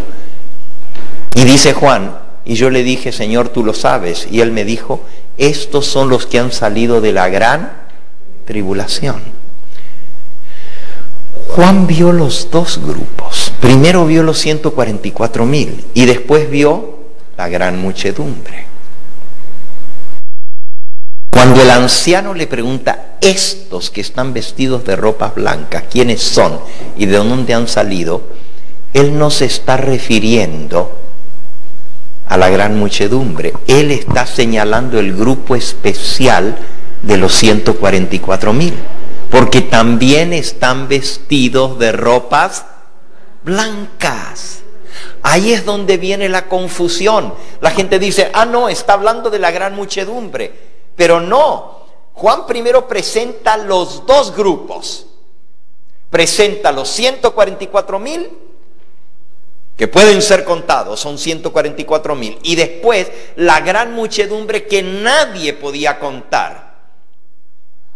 Los dos, los 144,000 y la gran muchedumbre, están vestidos de ropas blancas. Pero cuando uno de los ancianos le preguntó a Juan, estos que están vestidos de ropas blancas, ¿quiénes son y de dónde han salido? Él está haciendo referencia no a la gran muchedumbre, sino a ese grupo especial de 144,000. Por eso Elena de White aplica todo lo que dice desde el versículo 14 en adelante a los 144,000.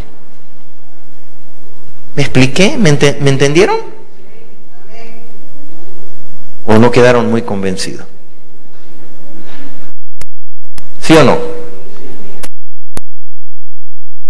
Los 144,000 son redimidos de entre los hombres de la tierra. No gustan la muerte, eso ya lo hemos leído claramente, pero también son los que han salido de la gran tribulación.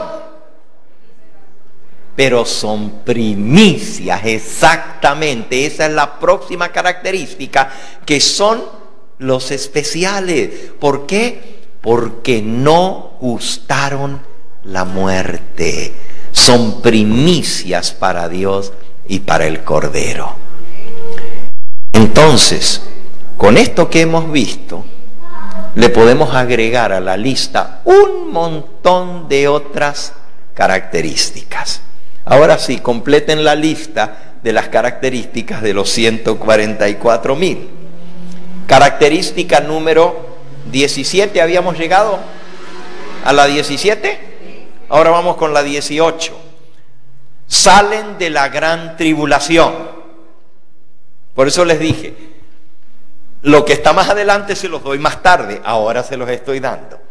Los 144,000 salen de la gran tribulación. Número 18.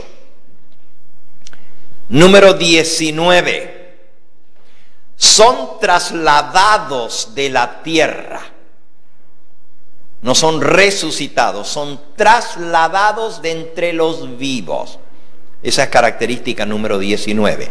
Son trasladados de entre los vivos. Característica número 20. Pasaron por el tiempo de angustia cual nunca ha habido. Esa es la característica 20. Pasaron por el tiempo de angustia cual nunca jamás ha habido. Característica número 21. Están delante del trono de Dios y le sirven de día y noche en su templo. Los 144,000 son los únicos que sirven a Dios en su templo. ¿Ustedes saben lo que esto significa? Por eso les dije, ¿qué significa servir a Dios? Vamos a sellar en sus frentes a los siervos de nuestro Dios. Pero ahora estamos viendo, estos son los que van a servir al Señor en su templo. Escuchen ahora, Primeros Escritos, página 19. Y ahora se van a sorprender lo que dice aquí. Dice, el monte de Sión estaba ahora delante de nosotros, y sobre el monte había un hermoso templo, el templo de Jehová. Cuando íbamos a entrar en el santo templo, Jesús alzó su melodiosa voz y levantando su mano dijo, únicamente los 144,000 entran en este lugar. ¿Quiénes son los únicos que entran en el templo? Los 144,000. ¡Wow! Entonces los 144,000 son los únicos que pueden entrar al templo. En el templo de Israel, en el Antiguo Testamento, los únicos que entraban al templo eran los sacerdotes. El pueblo no podía entrar. El pueblo venía al atrio. Allí mataba el animalito, pero el sacerdote recogía la sangre y la llevaba dentro del templo. Los 144.000 son los que entran al templo.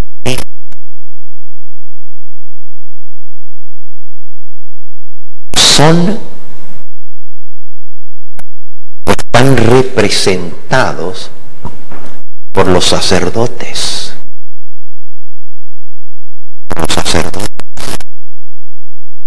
Miren lo que dice Apocalipsis capítulo 1. Y versículo 6. El 5, última parte, dice: Jesucristo, el testigo fiel, primogénito de los muertos, el soberano de los reyes de la tierra, al que nos amó y nos lavó de nuestros pecados con su sangre y nos hizo reyes y sacerdotes para Dios su Padre. A Él sea la gloria e imperio por los siglos de los siglos. Amén. He aquí que viene con las nubes y todo ojo le verá.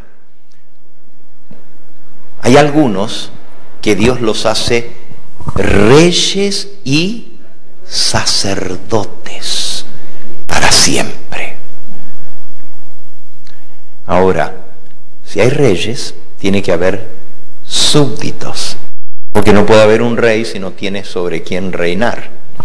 ¿Sobre quién o quiénes van a reinar? Apocalipsis capítulo 5. Dice, y por cierto, estos están en el templo sirviéndole a Dios y también tienen arpas. A ver, esto está muy interesante. Apocalipsis, vamos a leer primero Apocalipsis 4. Apocalipsis 4. Dice el versículo 1, después de esto miré aquí una puerta abierta en el cielo, y la primera voz que oí como de trompeta hablando conmigo dijo: sube acá y yo te mostraré las cosas que sucederán después de estas. Y al instante estaba yo en el espíritu, y aquí un trono establecido en el cielo, y en el trono uno sentado. Versículo 4, y alrededor del trono había 24 tronos, y vi sentados en los tronos a 24 ancianos, vestidos de ropas blancas, con coronas de oro en sus cabezas. Ahora resulta que aquí hay 24 ancianos que están delante del trono, y el trono está en el templo. Y dice, versículo 9, siempre que aquellos seres vivientes dan gloria y honra y acción de gracia al que está sentado en el trono, al que vive por los siglos de los siglos, los 24 ancianos se postran delante del que está sentado en el trono y le adoran al que vive por los siglos de los siglos, y echan sus coronas delante del trono, diciendo: Señor, digno eres de recibir la gloria, la honra y el poder, porque tú creaste todas las cosas y por su voluntad existen y fueron creadas. Adoran al que está delante del trono. Pero ahora veamos, aquí, escuchen, estamos hablando de 24 ancianos que están en el cielo. Juan los vio que estaban delante del trono en la escena del juicio y se centraron en tronos para juzgar. Dice el capítulo 5.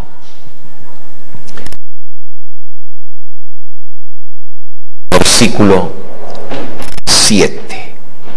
Vino el Cordero y tomó el libro de la mano derecha del que estaba sentado en el trono. Y cuando hubo tomado el libro, los 4 seres vivientes y los 24 ancianos se postraron delante del Cordero. Todos tenían arpas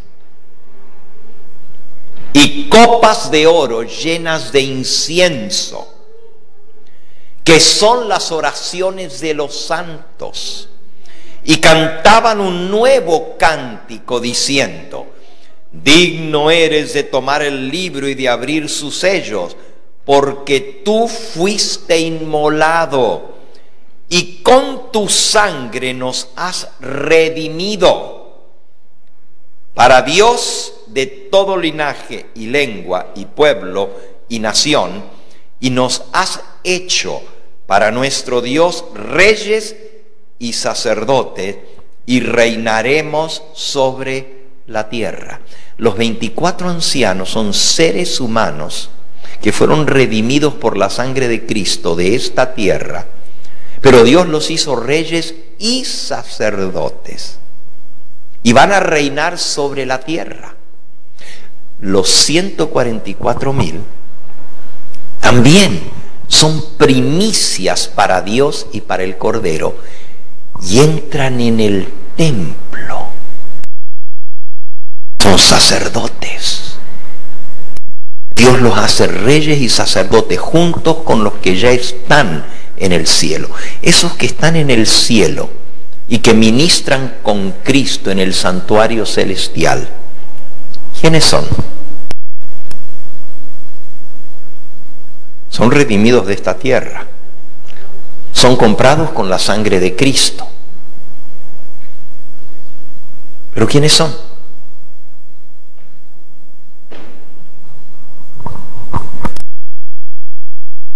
Ándale. Muy bien. Esos 24 ancianos son parte del grupo que resucitaron con Cristo y ascendieron con Cristo al cielo cuando Él ascendió al cielo. Son seres humanos de esta tierra que fueron redimidos y fueron llevados como primicias. ¿Se acuerdan? La resurrección de las primicias. Y fueron hechos reyes y sacerdotes. Los reyes y sacerdotes son primicias, igual que los 144,000 son primicias. Primicia es lo más escogido, lo mejor, lo primero del fruto.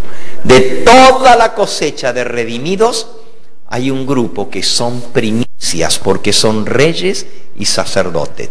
Los que resucitaron en la resurrección especial, cuando Cristo resucitó, con Él resucitó un grupo especial de santos dormidos. Cuando Cristo regrese también va a haber una resurrección especial. Y junto con los vivos que no gustaron la muerte, van a ser hechos primicias para Dios y para el Cordero. Esto es algo pero muy interesante y muy profundo para estudiar comparando todos los pasajes. No resulta fácil descubrir todas estas cosas. Hay que ir uniendo un pasaje con otro, con otro, con otro, para llegar a la conclusión. Fíjense, entonces los 144,000 son los únicos que entran al templo. Son sacerdotes. Junto con los que ya están en el templo, que también son sacerdotes y ministran con Cristo. Ahora, ¿qué es Cristo en el santuario celestial? ¿Qué posición ocupa Cristo? Sumo sacerdote. Díganme, en el antiguo Israel, en el templo, ¿solo había un sumo sacerdote o había sacerdotes también? Había un sumo sacerdote, uno solo, pero con él ministraban los sacerdotes. Así Cristo en el cielo ministra como sumo sacerdote, pero hay un grupo de redimidos que ascendió con él, que son los sacerdotes, y todos tienen copas de oro. Léanlo. Versículo 8. Cuando hubo tomado el libro, los 4 seres vivientes y los 24 ancianos se postraron delante del Cordero, Todos tenían arpas y copas de oro llenas de incienso, que son las oraciones de los santos. Así que los 24 ancianos ministran con Cristo y presentan las copas de oro, que son las oraciones de los santos, con Cristo. ¡Wow! Pero qué interesante, ¿verdad?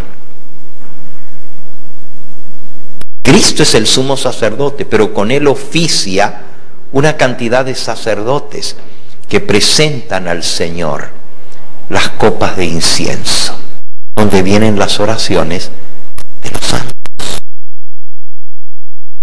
Los 144,000 también van a entrar al templo y van a servirle al Señor día y noche en su templo. Y dice, y nunca saldrán de allí. Termino ahora la cita de Primeros Escritos. Cuando íbamos a entrar al templo, Jesús alzó su melodiosa voz y levantando la mano dijo: únicamente los 144,000 entran en este lugar. Y exclamamos: aleluya. Este templo estaba sostenido por 7 columnas de oro transparente, con engastes de hermosísimas perlas. No me es posible describir las maravillas que vi. Oh, si yo supiera el idioma de Canaán, entonces podría contar algo de la gloria del mundo mejor. En el templo vi tablas de piedra que estaban esculpidas con los nombres de los 144,000 en letras de oro. Los nombres de los 144,000 están esculpidos con letras de oro en el templo, en tablas de piedra. Mi primera visión. En la primera visión ella vio esto. Fíjense, 7 columnas tiene el templo. Y en las columnas del templo están los nombres de los 144,000 esculpidos con letras de oro. Ahora, ¿todo esto nomás lo dice Elena de White o también está en la Biblia?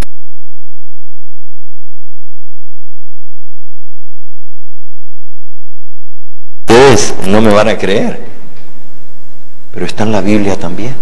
Porque todo lo que el Señor le mostró a su mensajera concuerda 100% con lo que está en este libro.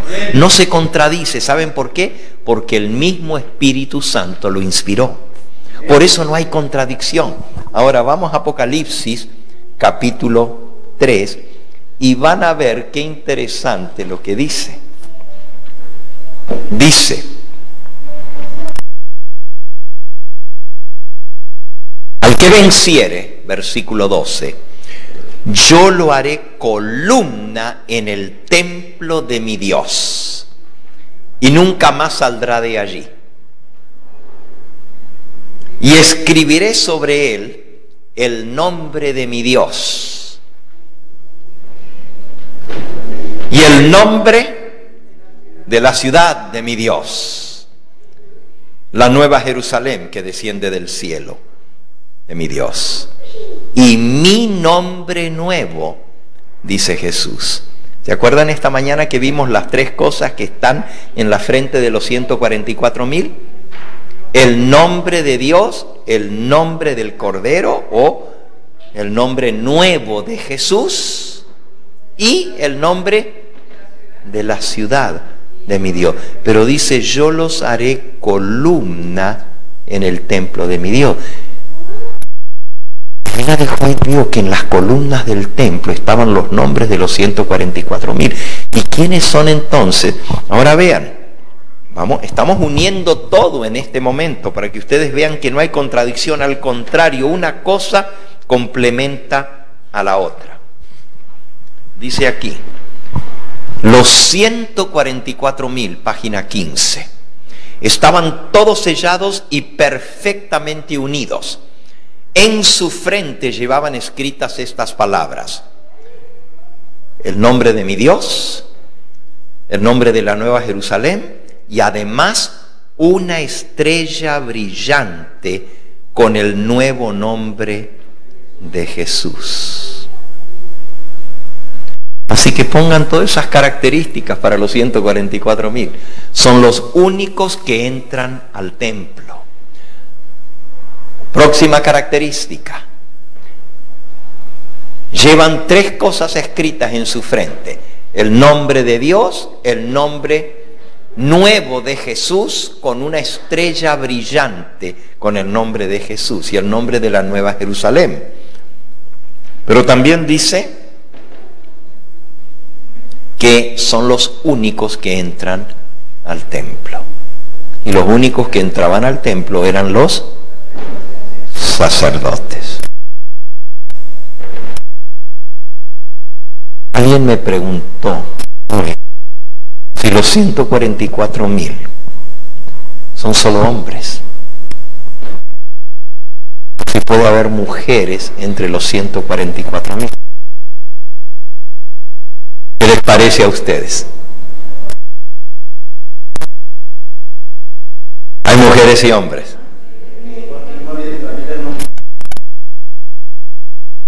Dios no hace diferencia para la salvación ni a hombre ni a mujer. Todos tienen el mismo derecho. Ya lo leímos esta mañana, Gálatas capítulo 3. Dice Gálatas capítulo 3, versículo 27. Porque todos los que habéis sido bautizados en Cristo, de Cristo estáis revestidos.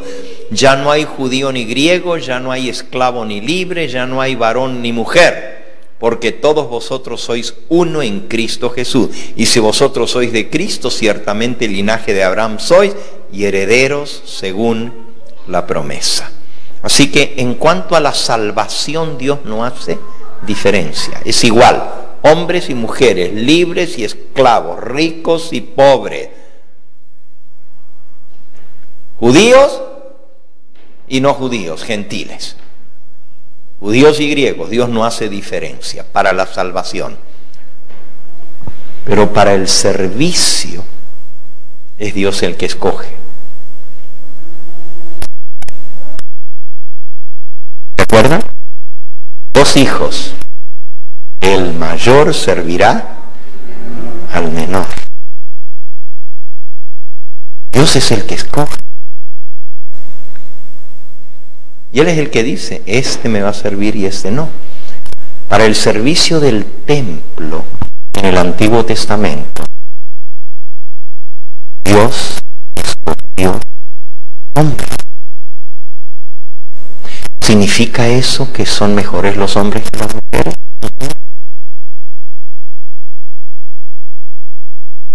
¿Significa que son más importantes los hombres que las mujeres? Porque no habría hombres si no fuera por la mujer. Así es, todos nosotros vinimos del vientre de una mujer, no de un hombre. Pero Dios tiene dispuestas las cosas para su servicio como Él dispone. Por ejemplo, en el Nuevo Testamento, al igual que en el Antiguo Testamento, no se mencionan en el servicio en la iglesia del Señor a mujeres pastoras. ¿O los pastores? No se menciona ancianas, se menciona ancianos. Así como en el Antiguo Testamento. Ahora fíjense, en la época del pueblo de Israel, todas las naciones de alrededor tenían sacerdotisas y sacerdotes. En el culto a Baal, en el culto a Astarte, en el culto a todos los dioses paganos había sacerdotisas y sacerdotes. Pero entre el pueblo de Dios, Dios escogió a sacerdotes. ¿Por qué? Porque son símbolo de Cristo. Y Cristo es varón. Y por representar a Cristo, Dios escogió en su servicio a varones. Ahora, para la salvación no hay diferencia. Y los levitas eran contados con sus esposas y con sus hijos, y vivían en el mismo lugar y servían en el mismo lugar, pero los que entraban al templo eran los sacerdotes. Todos eran de la tribu de Leví, los descendientes de Leví, pero los únicos que entraban al sacerdote eran los de la familia de Aarón. ¿Se acuerdan que había muchos levitas que servían en el templo? Muchos levitas. Había cantores, había los que limpiaban el templo, habían los que transportaban todas las cosas del templo, los que armaban el tabernáculo, los que los desarmaban, los guardianes del templo. Todos esos eran levitas. Pero los únicos que ministraban como sacerdote eran los hijos de Leví. Los hijos de Leví. Todos eran la tribu de Leví. Pero para ser más específico, eran los de la familia de Aarón. Los de la familia de Aarón eran los únicos que servían como sacerdotes. Los demás eran levitas, pero los hijos de Aarón eran sacerdotes y fueron ungidos junto con su padre. Números capítulo 9, Números capítulo 8, Números capítulo 8.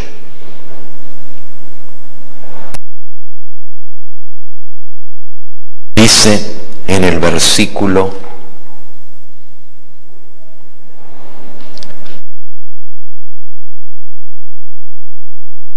19: yo he dado en don los levitas a Aarón y a sus hijos de entre los hijos de Israel, para que ejerzan el ministerio de los hijos de Israel en el tabernáculo de reunión y reconcilien a los hijos de Israel.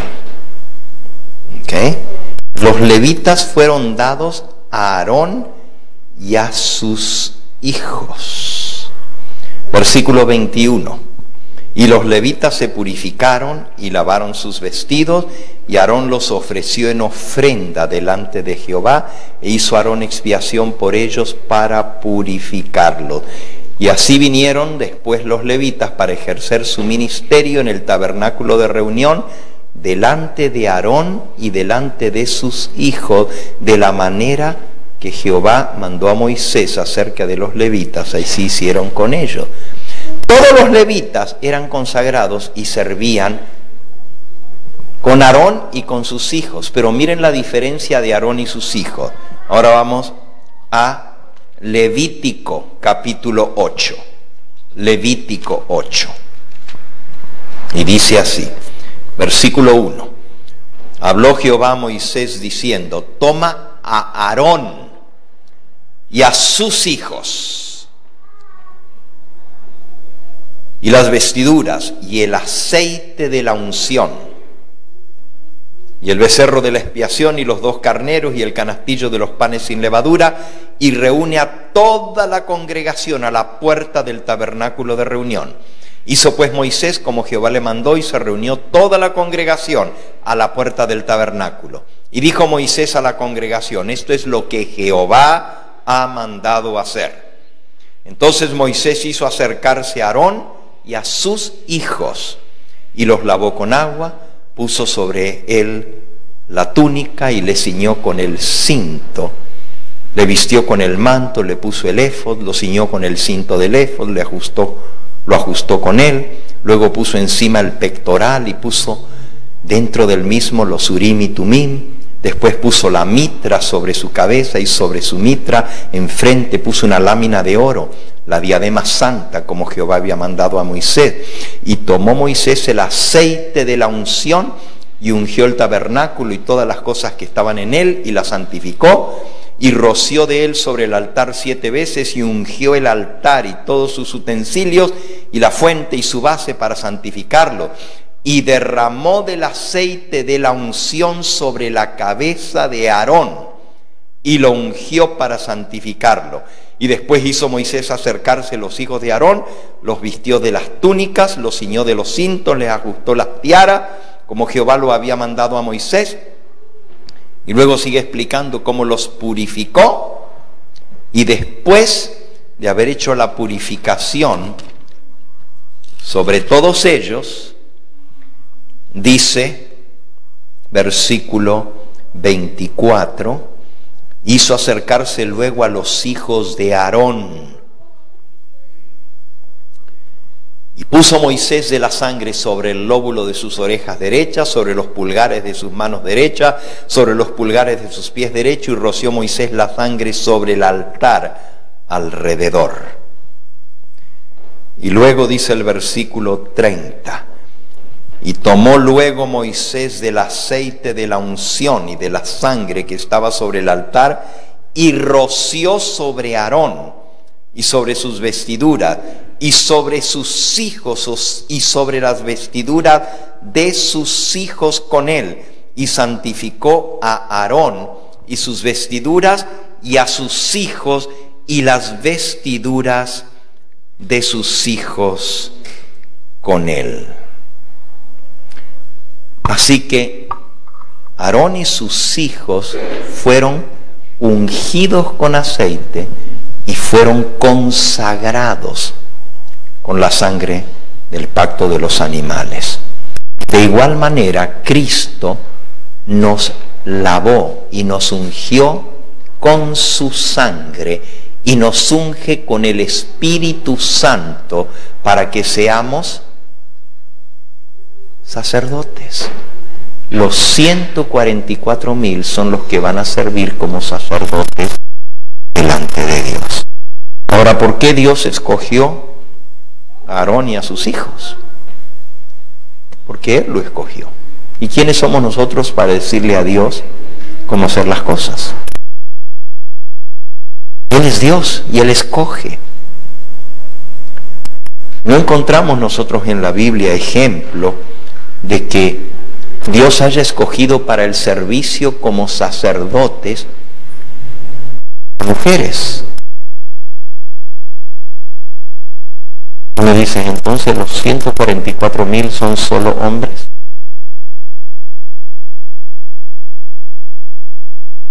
Junto con los hijos de Aarón, con Aarón. Aarón no era soltero, era casado. Y los hijos de Aarón, todos tenían esposa. De igual manera, los 144,000 que son escogidos por Dios, para dar el último mensaje, Dios los escoge. Y si están casados, si tienen hijos, tienen sus esposas, van con ellos. Cuando nos toque la gran tribulación, el padre de familia es el que guía a su familia. Tú me dices, bueno, ¿y qué de las mujeres que nunca se casaron y no tienen esposo?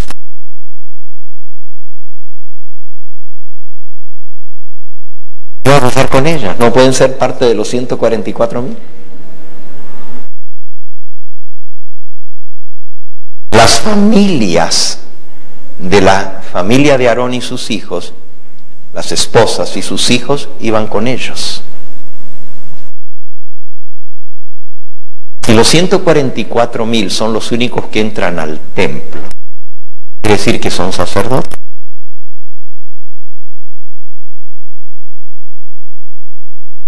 En el Nuevo Testamento había lugar para las mujeres, al igual que en el Antiguo Testamento. ¿Que no era María profetisa junto con su hermano Moisés? ¿Sí o no? ¿Que el cántico de Moisés no lo enseñó y lo cantó María también? ¿Que las mujeres que servían a Jesús no fueron las que tuvieron el privilegio de preparar su cuerpo, de llevar el cuerpo del Señor Jesús y ponerlo en su lugar? ¿Qué no fue una mujer la primera que dio las buenas nuevas de que Cristo había resucitado? Así que las mujeres tienen un lugar muy especial en el plan de Dios. María Magdalena, que como hablábamos esta mañana, Dios escoge lo peor para hacerlo lo mejor. Eso es lo maravilloso de Dios. Se escogió a una que era una prostituta y que estaba llena de demonios, porque Cristo le sacó 7 demonios a María. Y sin embargo, esa fue la primera, antes que Pedro, antes que Juan, antes que cualquiera de los demás apóstoles, esa fue la primera que llevó la noticia que Jesús había resucitado. Ese privilegio se lo dio Dios a una mujer. En el Nuevo Testamento había mujeres que servían a Jesús. Las podemos leer. También a los apóstoles habían mujeres que servían. Había mujeres que ayudaban. Encontramos la historia de Dorcas, encontramos la historia de Tabita, encontramos la historia de muchas otras mujeres, y ahí en la lista que da el apóstol Pablo hay una cantidad de mujeres que él menciona. Todas eran colaboradoras con los apóstoles. Lo pueden leer en el libro de Romanos, en el capítulo 16, Romanos 16. Dice allí: saludad a María, la cual ha trabajado mucho entre vosotros. Eso está en Romanos 16, versículo 6. Y luego dice en el versículo 3, saludad a Priscila y Aquila. Pero la primerita que él... Priscila es una mujer y Aquila es un hombre. Era un matrimonio. Pero la primerita que menciona Pablo y le manda saludos, mire quién es. Versículo 1. Os recomiendo además a nuestra hermana Febe, la cual es diaconisa de la iglesia en Cencrea, que la recibáis en el Señor como es digno de los santos, que la ayudéis en cualquier cosa en que necesite de vosotros, porque ella ha ayudado a muchos y a mí mismo. Así que sí, las mujeres están mencionadas y tienen un lugar en el plan de Dios. Y la primerita de toda la lista, que es una lista como de 50 personas que menciona Pablo en Romanos capítulo 16, comienza con Febe, sigue con un matrimonio, Aquila y Priscila, y luego sigue con María, y luego sigue con un montón de otras mujeres. Saludad a Trifena y a Trifosa. No están muy bonitos los nombres de ellas, pero son muy bonitas mujeres. No conozco a nadie que le pusieron Trifena o Trifosa. Ok, pero aquí está mencionada en el versículo 12. Saludad a Trifena y a Trifosa, las cuales trabajan para el Señor. Saludad a la amada Pérsida, la cual ha trabajado mucho en el Señor. Saludad a Julia, y a Nereo, y a su hermana, y a Olimpas. Y ahí sigue mencionando un montón de mujeres que servían con los apóstoles al Señor. Así que Dios tiene lugar para las mujeres también en su obra, y pueden hacer grandes obras para el Señor, aún a veces mejores que las que hacen los hombres. Literalmente, hermanos. Elena de White tiene mucho que decir al respecto. Dios es el que escoge. ¿Qué privilegio tienen las mujeres? Llevar en su vientre a la criatura que van a nacer. Eso no lo tenemos los hombres.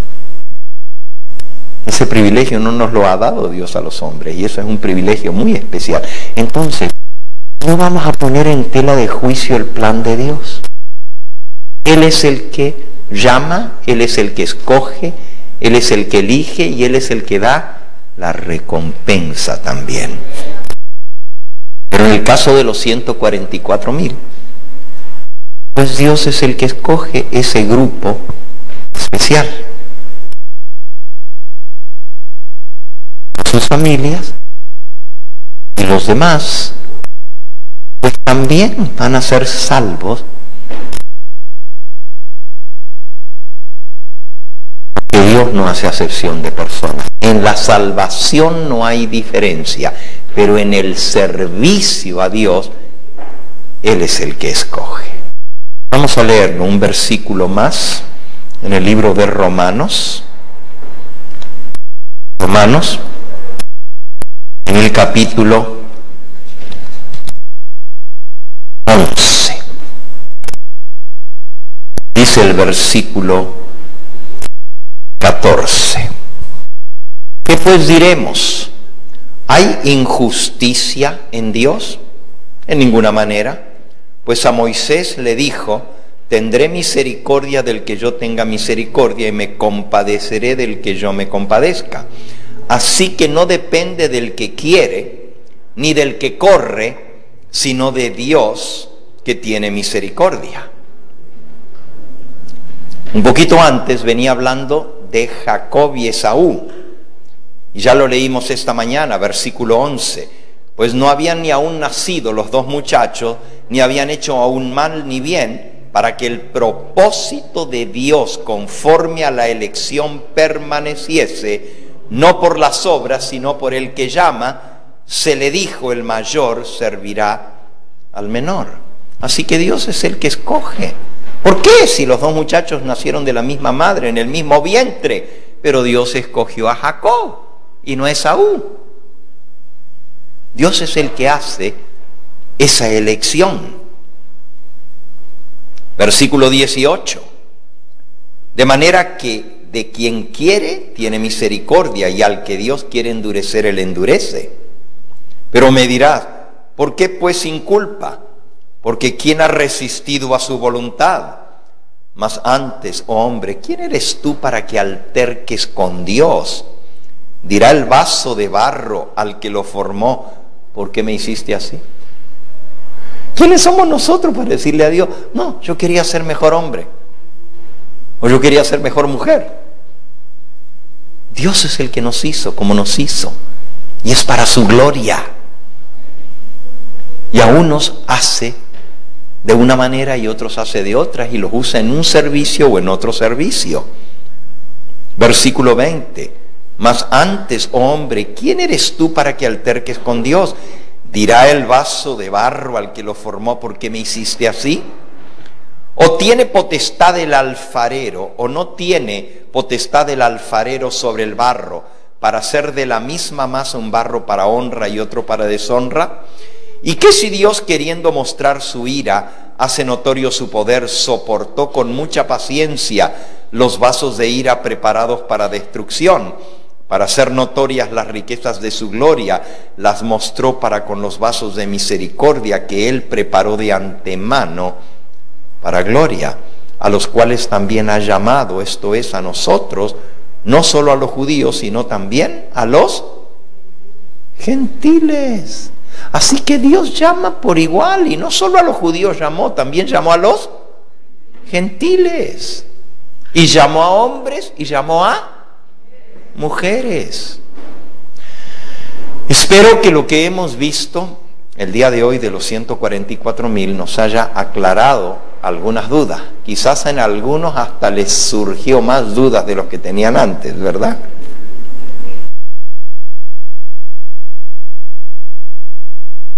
hemos visto unas poquitas características de los 144,000. Nos toca despedir ahora el sábado, que se está poniendo en este momento. Exactamente, faltan 5 minutos para que se ponga el sol y despedimos este santo sábado. Gracias, tengo una aquí.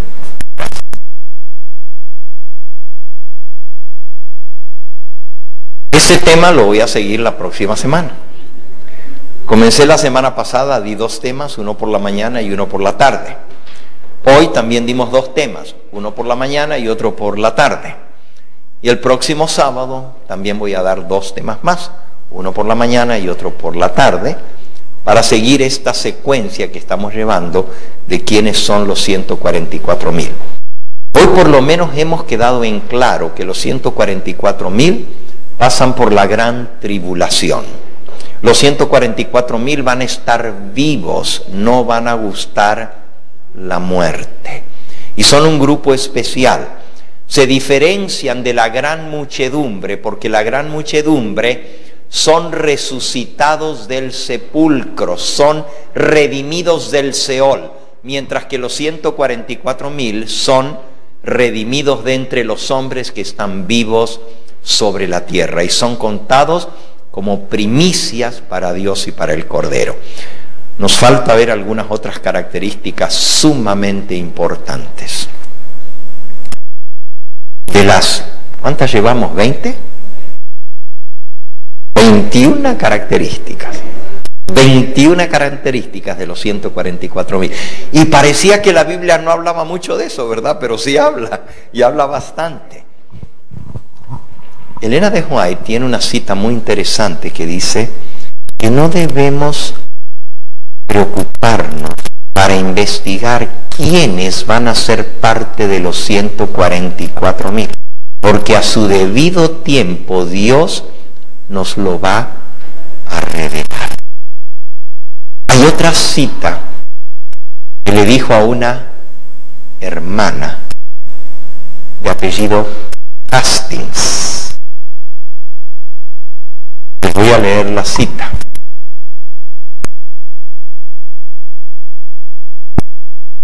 Está en el libro Eventos de los Últimos Días.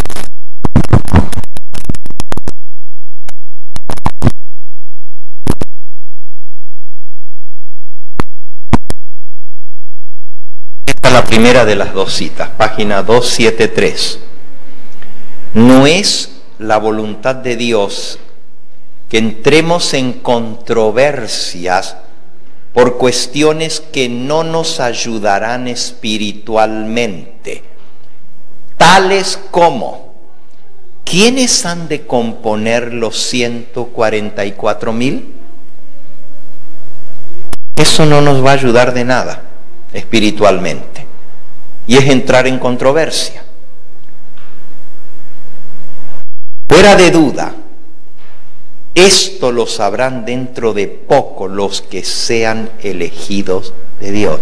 Fíjense, los 144,000, Él es el que los elige. Y el que sea elegido de Dios, lo va a saber, porque Dios se lo va a dejar saber.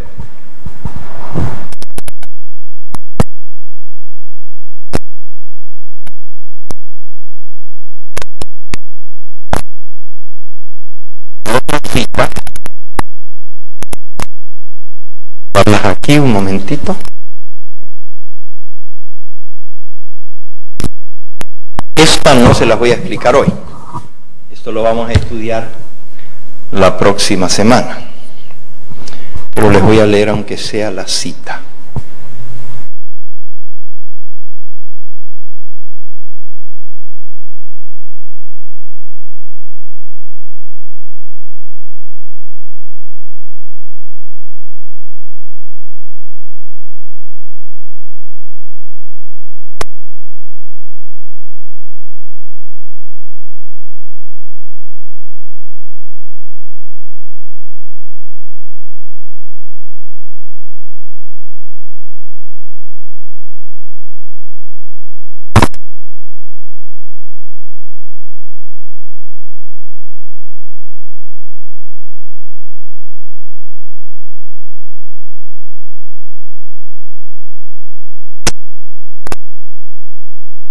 No me está funcionando el buscador, pero déjenme buscarlo aquí entonces.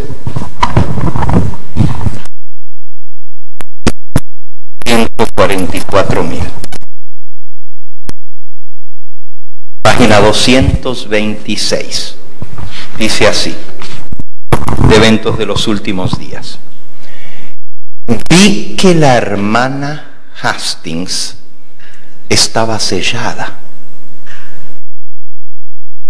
que se levantaría y se pondría en pie sobre la tierra. Ella murió, ya la habían enterrado. Vi que la hermana Hastings estaba sellada, que se levantaría y se pondría en pie sobre la tierra y estaría con los 144.000. Vi que no necesitábamos afligirnos por ella, descansaría durante el tiempo de angustia. Los reformistas usan esta cita para decir que los 144.000 también incluyen a personas muertas, porque la hermana Hastings murió, pero Elena de White dice, vi que ella se levantaría y se pondría en pie sobre la tierra y que estaría con los 144.000. ¿Qué? Pero si hoy vimos que los 144.000 son los que son redimidos de entre los vivos de la tierra, entonces ¿cómo la hermana Hastings que murió va a estar con los 144.000? Ok, no los quiero confundir, así que mejor les voy a decir. No es lo mismo decir que la hermana Hastings va a ser de los 144.000 a decir que ella va a resucitar y va a estar con los 144.000. Vean la diferencia, no es lo mismo decir que ella va a ser de los 144.000 a decir ella va a resucitar y va a estar con los 144.000. Eso no quiere decir que ella sea una de los 144.000. Igual que Elena de White, ella también murió y va a resucitar en una resurrección especial, igual que la hermana Hastings, antes de la venida de Cristo, y va a estar con los 144.000 para dar la bienvenida a Jesús, para verle venir en gloria. Eso lo vamos a ver el próximo sábado al continuar con este tema. Vamos a despedir el Santo Sábado, ahora sí, son las 8, y para esto vamos a cantar el himno Día Santo del Señor. Ah, muy bien. Muy bien. Vamos a aprovechar entonces este momento para hacer la entrega a nuestra hermanita Marta de su certificado de bautismo. No sé si está el pastor Remigio, ¿no? Ok. Entonces aquí la hermanita, la secretaria de iglesia, vamos a pedirles que pasen aquí adelante los ancianos para darle la bienvenida a nuestra hermana Marta como miembro oficial de esta iglesia desde el día de hoy. Adelante, hermanos. ¿Ok? No, por allá había el hermano Ángel también. Allá viene. Vamos a pedirles que ellos pasen y les den oficialmente la bienvenida a nuestra hermana. Adelante, hermanita, si gusta hacerle entrega.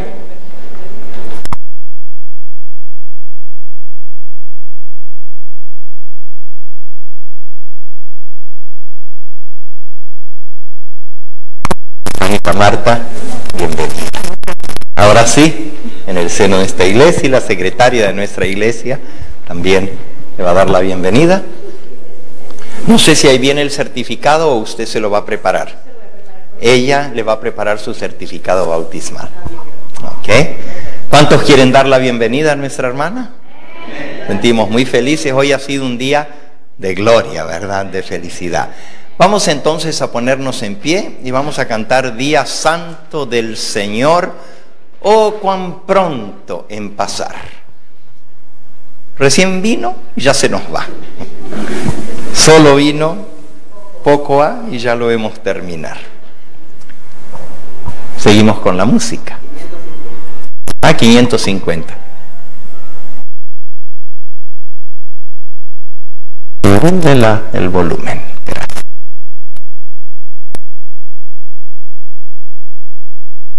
Muy bien.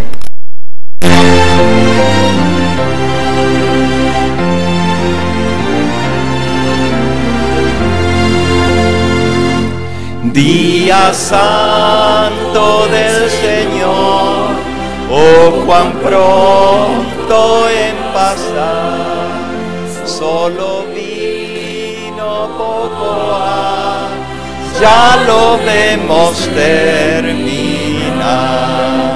y volando al cielo va, fiel testigo allí será, y volando al cielo va, fiel testigo allí será, que informe llevará al celeste tribunal, de verdades hablará, de cuidado mundará.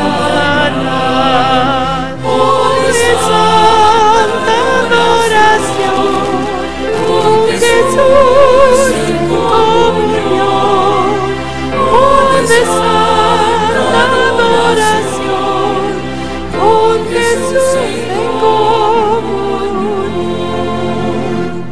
Oh, perdónanos, Señor, el uso desnudo, los preceptos de tu ley. Nuestro corazón es tu sábado, Señor, sello santo de tu amor. Es tu sábado, Señor, sello santo de tu amor.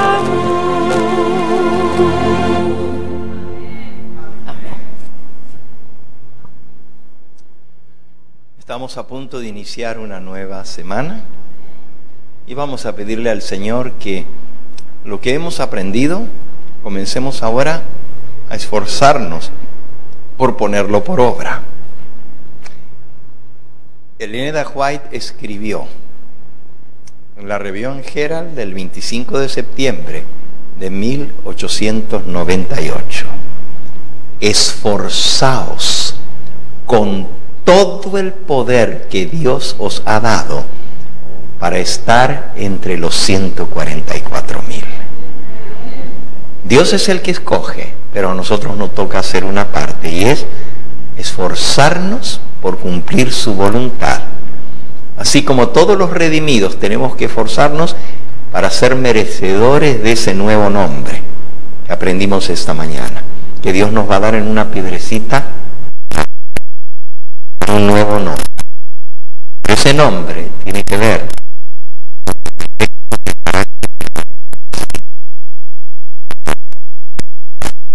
vamos a pedirle que Él selle ese mensaje en nuestro corazón y nos bendiga en esta nueva semana que se inicia. Vamos a ir de rodillas para orar.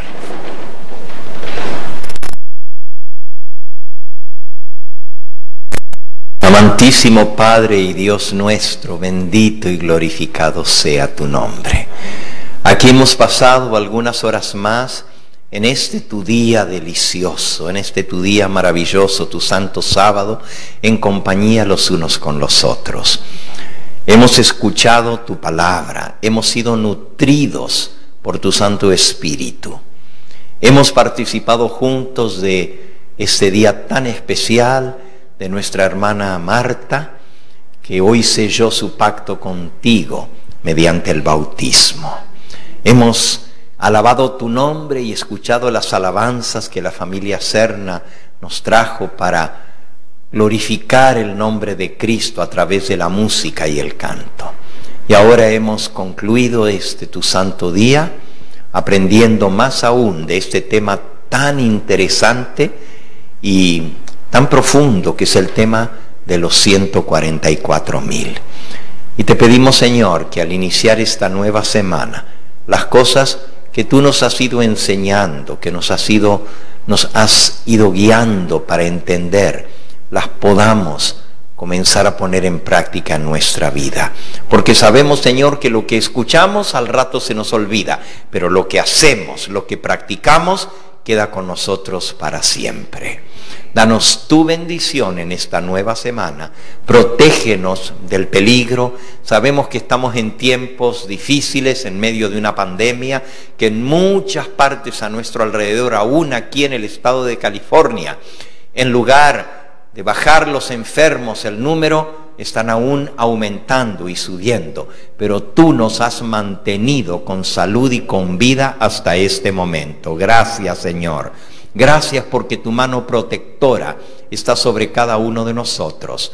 Te pedimos que nos ayudes a serte fieles, que venga lo que venga, estemos dispuestos a ser tus siervos y a servirte de todo corazón.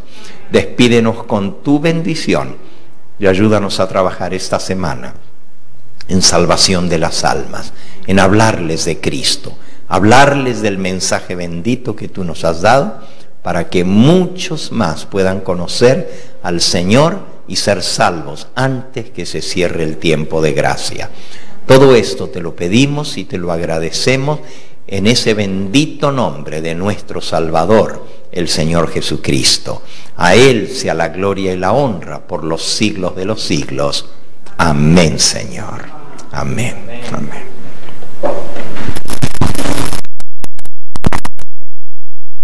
El Señor les bendiga, hermanos. Nos despedimos de la audiencia y sigan en sintonía con este su canal del Evangelio Eterno.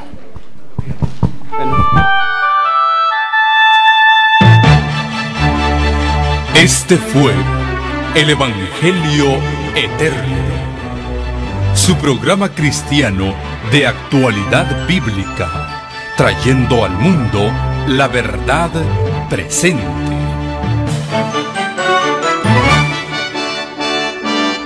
Y vi volar por en medio del cielo a otro ángel que tenía el Evangelio Eterno para predicarlo a los moradores de la tierra, a toda nación, tribu, lengua y pueblo.